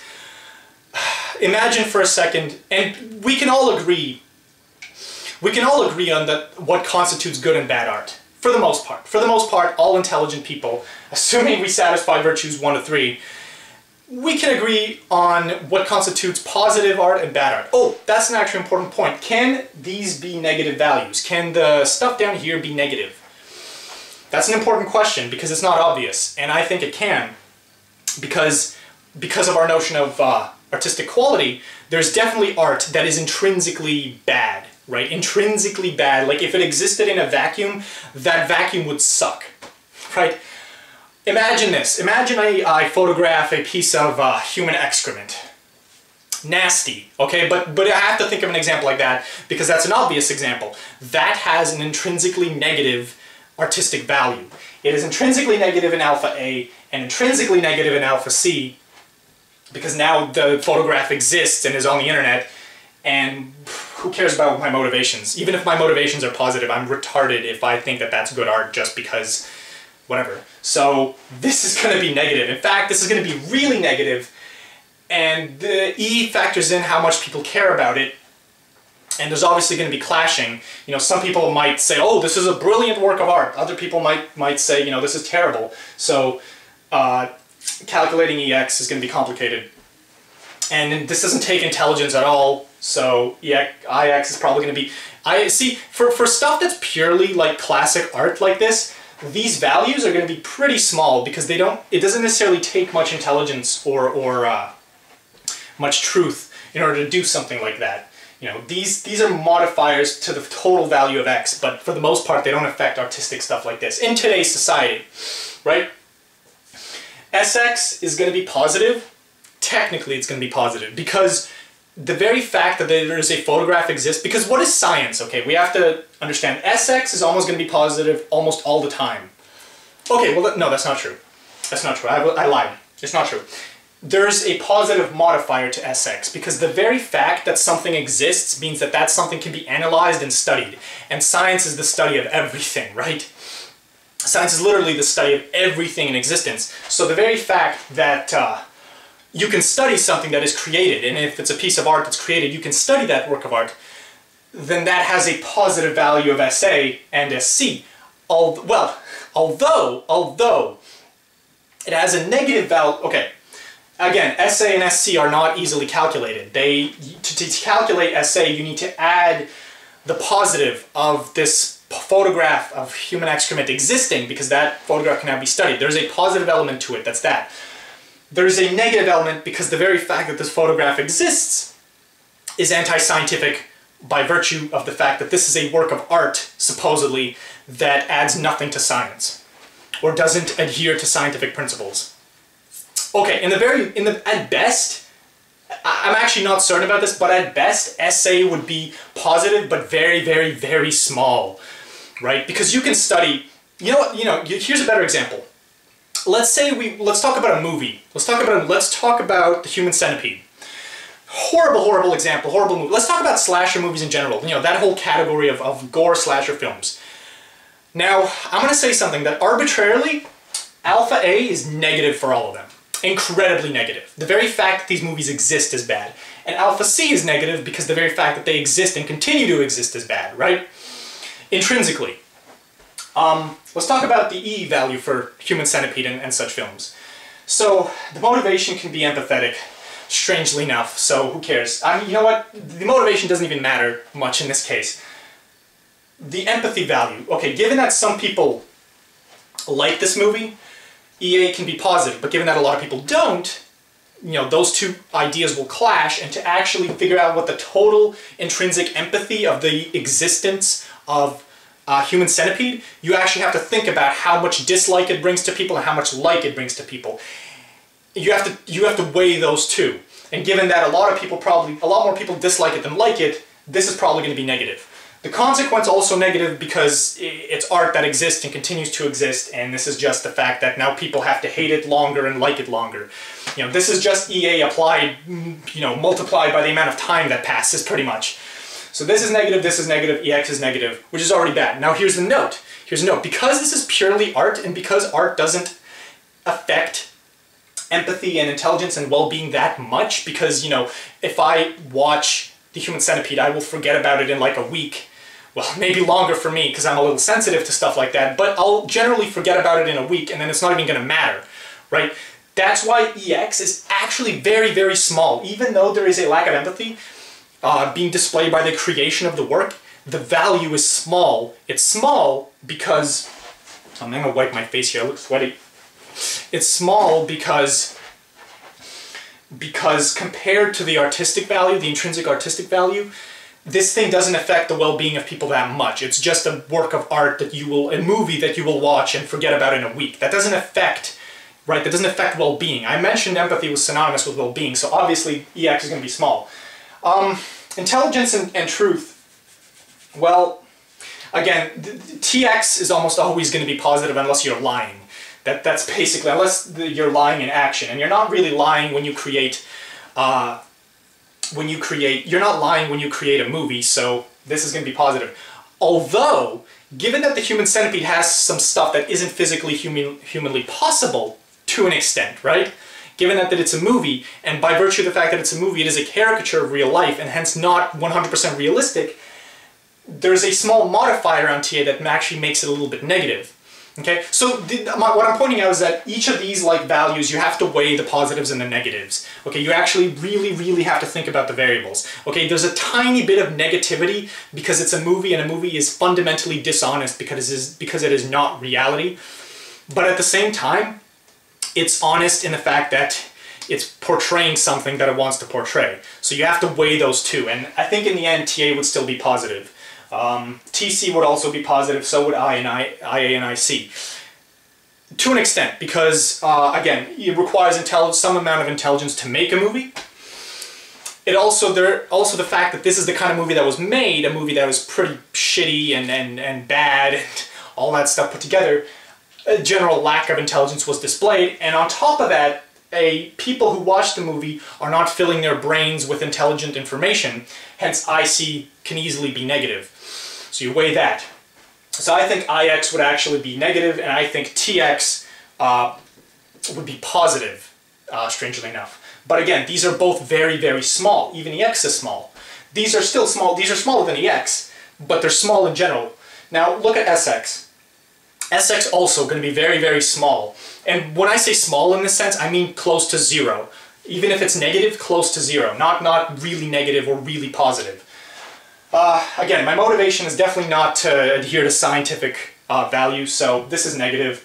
Essay, I'm not advancing science by much. There is a positive value to science because I'm creating something that can be analyzed, and I'm analyzing something technically because anytime you're doing anything, your brain is thinking, and hence that appeals to science for science's sake. But there is a decrease to science for science's sake because of the fact that this movie contradicts science in a lot of ways. I'm sure there's stuff in the human... I haven't watched it, but I'm sure there's stuff in the human centipede that isn't scientifically active. And so if you're basing scientific data based on what's in the movie, there's a negative value to that. And the consequence is that the movie continues to exist, right?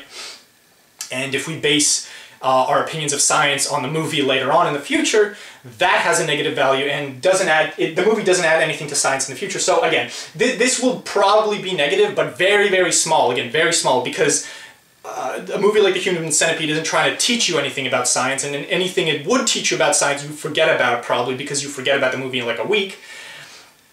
SX is small. PX. Strangely enough, even for slasher films, PX can actually be very high. If you think about some really weird movies like the Serbian film, PX can strangely be high in that sense. However, because PA can be very high, right? And PC is high because this thing continues to exist and continues to be analyzed. And PM, I know for a fact that the people who made Human Centipede are not motivated by to be philosophically cool. The people who made Serbian film might be, but whatever. And lastly, we have alpha. Okay, so again, the motivation here to add to an aesthetic is negative because it was not the motivation to add to a good aesthetic. This is completely arbitrary, by the way. This is just my belief that movies like slasher films have incredibly highly negative values down here in this last row. Alpha A is incredibly negative, incredibly negative. The literal fact that this movie has to exist for 1 second within reality, within the universe, is horrible. This is incredibly negative, and it's much higher in magnitude than all the other values. This is even more negative because this is the movie existing for a long period of time on the internet, and people talking about it. So alpha, including this right here, there's actually, there's some positive philosophical value to what I'm saying right now, but overall it's negative. So this is incredibly negative, so X is incredibly negative. Okay, that's kind of how you analyze art. With art, the stuff up here is small, the stuff down here is, the stuff down here is big, because art can be sciencey, philosophical, and aesthetic, right? But the stuff out here is definitely going to be small compared to that. That's kind of what I want to point out. The only times that E, I, and T can be really big is when the thing itself really, really, really affects or concerns the well-being of society. Because if it really concerns the well-being and the intelligence, if it affects the well-being, the intelligence, and the honesty of society, then the values of these are high. The values of the first 3 rows. The bottom 3 rows are usually what I like to talk about as just the intrinsic artistic values. But you understand that, you have to understand that this is all very, very subjective, because how big and high these values are depends on my personal beliefs on how high and low artistic value, intrinsic artistic values are when we talk about art. Let's talk about other art. You know, that was a pretty bad example, something like The Human Centipede. But I would say in general, horror films or gore films, films whose purpose is to unappeal, have alpha A as incredibly negative. Incredibly, incredibly negative, even if a lot of people like it. Which is why I don't like those films. Horror films can actually have a positive alpha A, but again, alpha A depends on a lot of stuff. It depends on the intrinsic artistic value of the work itself. Like if this work existed in a vacuum, what would its quality be? That's hard to quantify. Very hard to quantify. The A value for the work of art in general is the intrinsic value of the work of art in a vacuum, plus what it adds to philosophy, plus what it adds to science, plus what it adds to the truth, the truth people adhere to in the universe, and how much it adds to the intelligence of people in the universe, and how much it adds to the well-being of people in the universe. And of course you just add these up. So actually, if you think about this in a mathematical way, these are 6 3-dimensional vectors, and what you do is you always just add them, and when you add them, you take the, you don't take the magnitude, but you just add the values of the vectors, and that's your x. And so, basically, when we make a decision, we're looking at three-dimensional space, and we try and pick the vectors. We try and pick the vectors in our decision making that give us the biggest sum at the end. The biggest, it's not absolute value, but it's the biggest, well, it would be vectors with the biggest absolute value that add to this anyway. Actually, no, that's not necessarily true. It's vectors that have the biggest, yeah,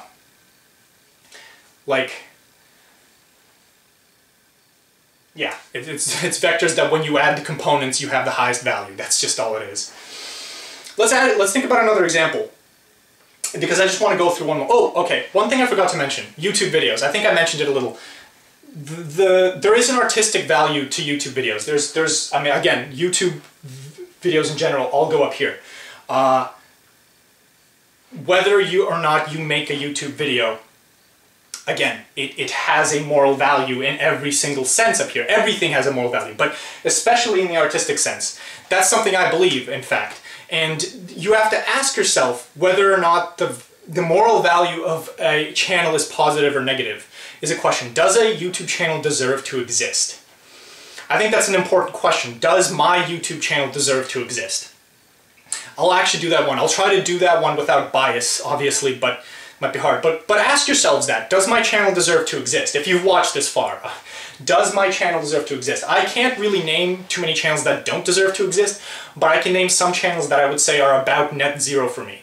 Stefan Molyneux's channel deserves to exist, I would say. Because even though the PA is negative, and the SA can sometimes be positive, I would say that the EA is very high for Steph Molyneux. Because his therapy thing that he does, he tries to actually help people with the therapy thing that he does. And he tries to give them good advice, and he genuinely does care about them, you know, on his talk show. That's the sense that I get. So I would say EA is very high, and because EA is largely affected, and EM is high, and obviously EC might or might not be high, it depends. I would say EX is high, and so X is generally high. It's not positive. The philosophy stuff is negative for sure. Okay, I've stated my opinion on Molyneux a lot, but PA is definitely negative for me. Okay, his channel does not appeal to philosophy that well, not because it's wrong even. Well, actually, no. PA could actually still be positive, because even though it's not, because honestly, the fact that I say it's negative could just depend on the fact that I disagree with what he says. Essay is negative for him because he says stuff that is not scientifically true or accurate. He says stuff like, I mean, there's the whole free will determinism thing, and my opinion about this is that determinism is literally follows from science, and free will does not exist if you take science into account. Molyneux believes in free will, as I found out thanks to the commenters on the last video, so SA is negative. SC is obviously negative for the same reason. Honestly, no, never mind. I'm not going to talk. I'm not going to say what I was about to say. I would say that PA is actually still positive now that I'm being unbiased, because even though he's not good at philosophy, I would say that the fact that he gets people to think about it is good. PC, the consequence of his appeal to philosophy is actually negative, because I think that this is my opinion, but I think the consequence of his channel gets people to think about philosophy in the incorrect way. And a lot of it is that people probably accept Molyneux's views because he acts smart. And because of that, they're not thinking about philosophy in the proper way. They're not thinking about it in the humble, sort of Socratic way that you're supposed to think about philosophy. So I would say there's a negative effect. There's a negative PC, probably a positive PA. The PM is positive because his motivations are to be a philosopher and to be well. So PM is positive, but like I said, PM is smaller than these two. The aesthetic. Well, okay, the aesthetic to his channel is actually pretty nice. His videos are long and they're pretty well edited, better than this shit, honestly, but so Alpha A is decent. Also, what's factored into this is the fact that he uses a lot of metaphors and artistic language, and I would say that that has a purely aesthetic value in and of itself, so this is positive. This is technically positive as well. I don't know if he does it on purpose, but this is around 0, it's very small, but Alpha X is definitely positive. And again, still smaller than the other values, but EX is what makes his channel a net positive for me, even though I disagree with a lot of what he says. I can think of a lot of other channels. With most channels, the real defining feature is going to be the alpha, I would say, because the alpha is where the value comes from, the moral value comes from. With my channel specifically, I mean, I actually, the first video I ever made was I tried to sort of answer the question, does my channel deserve to exist? Now, that doesn't make much sense if it's my first video, but I was sort of explaining what I was going to try to do in terms of my content, and my content is, you know, this stuff, right? Does this type of content deserve to exist? And I don't mean does it deserve to exist in a sort of free speech rights kind of way. I mean, does it deserve to exist in a moral value sense? Does it deserve to exist in terms of this stuff? Does it deserve to exist because of this, this, and that? I would say it does. Now, obviously, E is very, very low for my channel. It's around 0. I would say that the I is reasonably high, but again, there's an upper limit to how high the I can be. T is high, because by definition, I'm preaching the truth and intelligence values right here, so that has to be positive. Truth has to be positive. I'm definitely appealing to the truth virtue. SM, SX, PX, and Alpha X. So, S depends on my content, but in general I would say that, again, this is something very, very small because there's not too much scientific content. I'm not trying to teach science. If I was trying to teach you guys science, then the SA, the SM, and the SC would be high, but my motivation is, in the very least, to be scientifically honest, so, and to preach the virtue, of course, so these are still positive, but not too positive. The philosophy, the PX is also positive for that same reason. Again, not too high. And the alpha, well, the alpha is aesthetic, right? So is there an aesthetic to my channel? I would say there is some aesthetic to the channel. The fact that my videos are largely unedited and low budget in that sense is a problem and definitely takes away from alpha A. But I think the actual content of what is happening here makes this positive overall. And well, the consequence is just the consequence is that this channel continues to exist and continues to appeal to the aesthetic. That's sort of the consequence for aesthetic works is actually pretty obvious because it's just, you have to measure, it's just time multiplied by the fact that it's just time, the amount of time that the thing exists multiplied by this. That's the only foreseeable consequence to the existence of a work of art, is that it continues to exist and add to, you know, aesthetic appeal. You know, that's the intrinsic value of it continuing to exist. So, like, this is the intrinsic value of a work of art existing within time, within like 1 second, within an infinitesimally small amount of time, and this is the value of that work of art existing for a multitude of time, right? So there's that.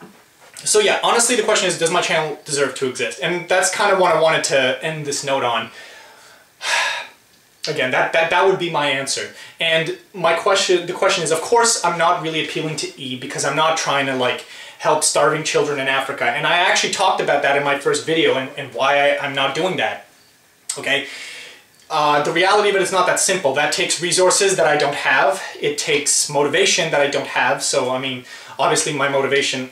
I mean, it's not that I don't have the motivation. It's I don't have the motivation to do the work, right? So you have to factor that in. The other part of it is I'm actually not ready. I'm getting educated right now. I mean, I need resources. To get resources, I need an education. And not only that, but I don't just want to get resources by doing whatever. I want to get resources by doing something I enjoy. So, you know, the most morally valuable, optimal way of doing things would be to do something I enjoy to attain resources and then use those resources to help starving children in Africa. Because meanwhile, doing the stuff I enjoy, you know, doing stuff you enjoy and are passionate about is the most morally optimal thing, because if you do that stuff, you are going to be good at that stuff. If you're passionate about it, you care about it, and are willing to get good at that, at that stuff, at that X. You know, so in the long run, you know, if you take consequences into account, in the long run, I would say doing something you enjoy is the most morally optimal path to take.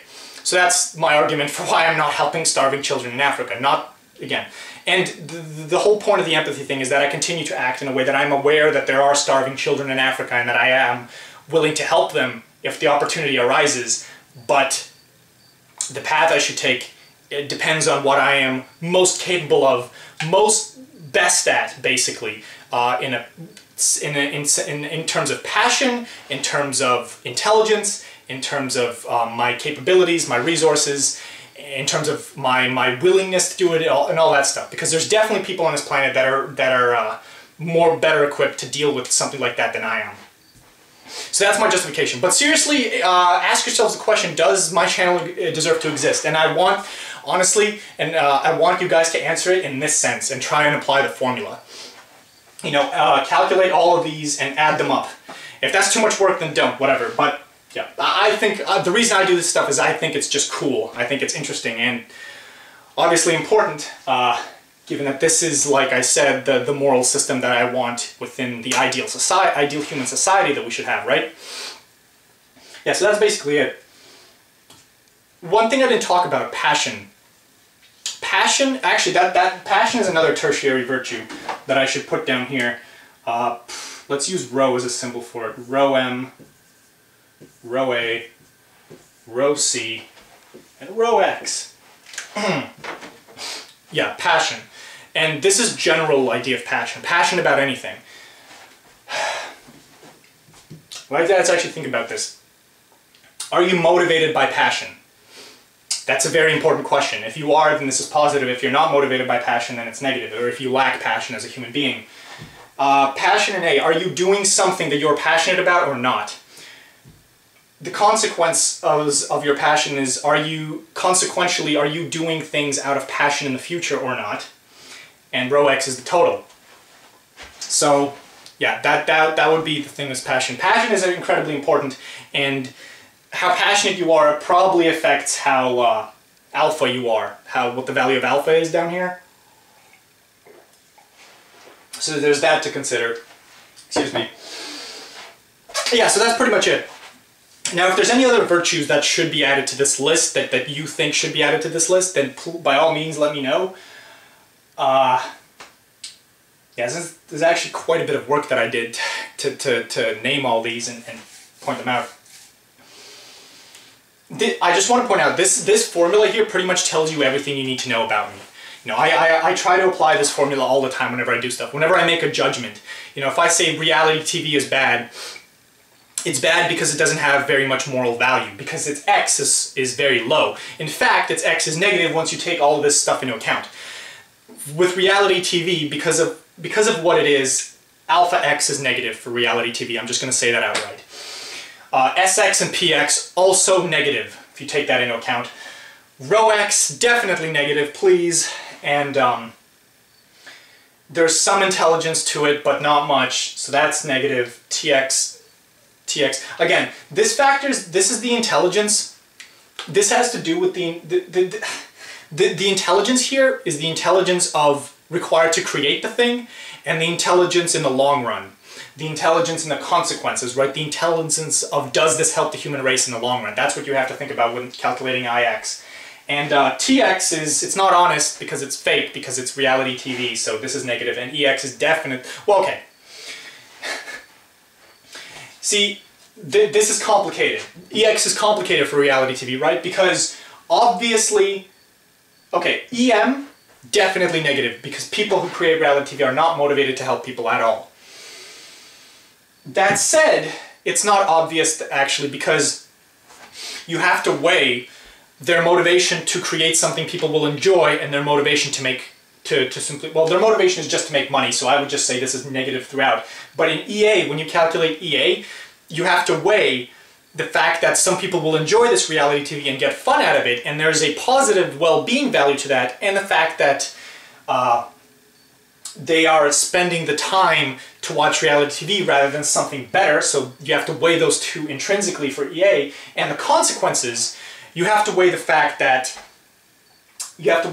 reality TV continues to exist and people will waste their time watching it, and you have to weigh the enjoyment they get from watching it versus versus the cost of watching it. And the cost of watching it is high because it pollutes your brain and literally adds nothing. It has no artistic value, so it pollutes your brain and does not really add to your well-being because you're not working and you're not doing anything productive while you watch reality TV, right? So this is negative, This is negative for sure. And because alpha x is going to be so damn negative for reality TV, the whole thing is just going to be negative like that. So yeah, try to apply the formula, I'm saying. Now I want to say, I apply the formula. I'm not perfectly objective when I do it, because to apply the formula objective, you actually have to like think about every variable at once, which isn't easy. The reason I'd say I'm decent at it is because I honestly don't have to think about the first three virtues at all. I don't have to think about them, because in making decisions, I already have the motivation to have empathy, just in my like behavior basically, and I'm not unintelligent. I mean, I'm not going to be arrogant here, but I wouldn't say that I'm unintelligent by my own standards, right? So that's not wrong. The only problem with this is that I don't always know whether I'm hurting someone or not, just by virtue of the fact that I'm not very good at figuring out what another person's feelings are at a given point in time. Society is partly at fault for that. I am partly at fault for that. So this isn't exact. And this stuff down here, this is the only stuff that I really question whenever I do anything, is I question whether it appeals to science, philosophy, aesthetics, and my passions. This appeals to my passions, so it's pretty obvious. It definitely appeals to philosophy, it sort of appeals to science, and it definitely appeals to art, so that's why I do it, right? It's really simple like that. Oh, you could also put stuff down, other stuff down here, like sex, for instance, relationships, just because, you know, stuff like that. Anything, like the tertiary virtues are honestly all of, again, like I said, they're all the virtues that aren't the first three. So take them for what you will. And I kept talking about Maslow's hierarchy of needs. You would actually have to say that everything in the tertiary virtues is basically the stuff at the top of Maslow's hierarchy of needs. It's the very top of the pyramid, plus the probably category 4 and 3. I and T definitely take into account, are definitely there to appeal to the first two categories, the bottom layer of Maslow's hierarchy of needs, because, and so is the E value. The difference is that E, empathy, because I take into account human well-being and intimacy, and because of how I defined empathy back at the start of this video, it's a measure of how intimate you are with other people, right? When you do something, and how much you care about them. Because of that, it actually includes the third layer of Maslow's hierarchy, not just the first two.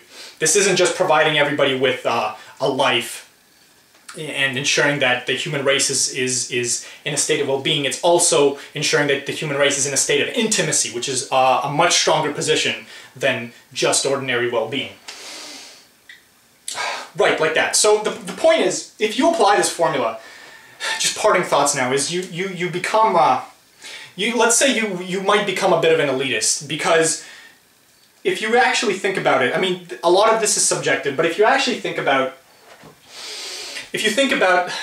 art, and like E, I, and T are obvious, but the fact is that so few people accept E as a primary virtue that you become an elitist by default if you expect people to be empathetic. And you would have to condemn behavior that has low values of EX. Therefore, you would become an elitist based on that. You would also become an elitist down here, because down here you have to think about actions appealing to art. And honestly, a lot of people disagree on what counts as good art for some media, but I think in general, most people would agree on when something really adds to art and when something really takes away from art. I mean, I talk about my theories on artistic quality in general, like in another video or whatever, and I actually wanted to talk a lot about games and stuff when I started the channel, and I still do. So there's gonna be artistic value there. But the point is, if you actually want to think about artistic value, you will find that a lot of games and a lot of art in general, a lot of music, a lot of film does not add to art, and it does not add to aesthetics that well. It doesn't. If you really apply the formula, you'll notice that it does not, because you can't just, again, you will agree about this. I imagine most people will agree on this, because this value, alpha, it is not a measure of how much people enjoyed the art. Right? Keep that in mind. It's not about people enjoying something. Okay? A game, you know, games, I mean, it's meant to be enjoyed, but the actual value, the artistic value, is an intrinsic arbitrary quantity. It is not a measure of how much people enjoyed a film. So if a movie is extremely popular like Transformers, does not mean that it has a high value of X, because like I mentioned, art does not affect E that much. So even though a lot of people enjoy it, and it does add to empathy because of that, EX is still going to be small, because in general, because of scaling, art does not affect E to a large extent. Not immediately. In fact, the place where art will affect E to a large extent is probably in the consequence section over here, or in the unforeseeable consequence section. I imagine, you know, the art that has survived millennia and years, that is the art that we remember. That is the art that has actually affected society. But that's all unforeseeable. You know, you could not have foreseen that when that art was created, right? So yeah, to actually this formula pretty much forces people to not be biased when they it forces people to not be biased when they look at something like art. Because I said that this is intrinsic, right? Like, you can't just look at a movie and say, oh, well, this movie was popular, therefore it's good, right? Because I'll say, oh, this movie is bad. You know, I'll go to that and I'll say that to people. But somebody will tell me immediately, well, I enjoy it. A lot of people enjoy it. And see, that's not an argument. See, oh, that's not an argument, but that's not alpha down here. Okay, you have to come up with some other reason why alpha is high for art. And again, because of how art is just aesthetic art as a category, alpha X is the deciding factor for how good it is. Not E, not I, not T, not anything up here except for alpha. Alpha decides how good a movie is, and how good a game is, and how good literally means the moral value. And by the way, when I talk about artistic quality, and when I talk about the quality of art, I'm actually referring to alpha A more than anything. I'm referring to alpha A. Alpha C is a measure of how artistic quality, how it affects the field, how this piece of art affects other art in the future. Right, that's what this is a measure of. This is basically a measure of what art is inspired by a given piece of art. That's not something that is usually considered. That's not something I consider, and this is just the motivation of the artist to create good art, right? Or the motivation of the work of art in general. So this alpha X is obviously, it's the total artistic value of a work of art, but it just, the total artistic value is not something we usually talk about. We talk about alpha A when talking about art. And alpha A, by the way, alpha A can actually depend on SA. Well, it depends on some scientific and philosophical content of the art, but that's more complicated. I don't want to actually get into how I calculate alpha A, but because this, honestly, this is probably the most subjective of all the things on the list, is alpha A right here. Because this is pretty obvious. This stuff, like consequences, is just a measure of consequences, right? We can all agree on what that is. Motivation is a measure of how motivated you are. We can agree on what that is. SA and PA, well, the SA is a measure of how something appeals to science for science's sake. And that's pretty obvious because science basically just adheres to the rules of inductive logic. If you studied like philosophy of science or anything, it just appeals to the rules of inductive logic. So a measure of how good something is scientifically is just a measure of how much it adds to science. So that's pretty obvious. And PA is less obvious, but it's still just a measure of how much something adds to philosophy. Also more obvious and less subjective. You know, I think most philosophers probably agree as to how much like a theory of philosophy adds to the discipline as a whole. Alpha A, however, is very, very subjective. But I would say that for works of art where there's going to be work of art that a lot of people think is good and a lot of people think is bad. For works of art like that, this whole model basically forces it to be that if two groups disagree wildly about alpha A, then one of them has to be wrong. That's what I'm saying. One of them has to be wrong. If a lot of people like a game and a lot of people hate it, then one of the groups has to be wrong. Now, I'm not actually against people, you know, picking favorite games or anything like that. You know, if you have one favorite game and I have another favorite game, that's fine. That doesn't matter. But you know, you can't. In terms of moral value, a situation where I love a game and you hate it simply cannot happen. That is wrong, and not because of this, but because of that. Okay, one of us has to be wrong about that, about our perceived value of alpha A, for this formula to work.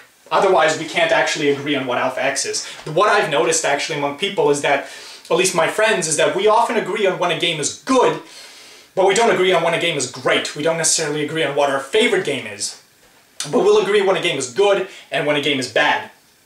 So that's what I'm just trying to say. If there's a work that people wildly disagree about, then that is unacceptable with this model. You know, you have to assume that people always, you have to come to a consensus of some kind before making moral decision. Anyway, that's basically all I wanted to mention. You know, take that for what you will, and please, please apply the formula to my channel.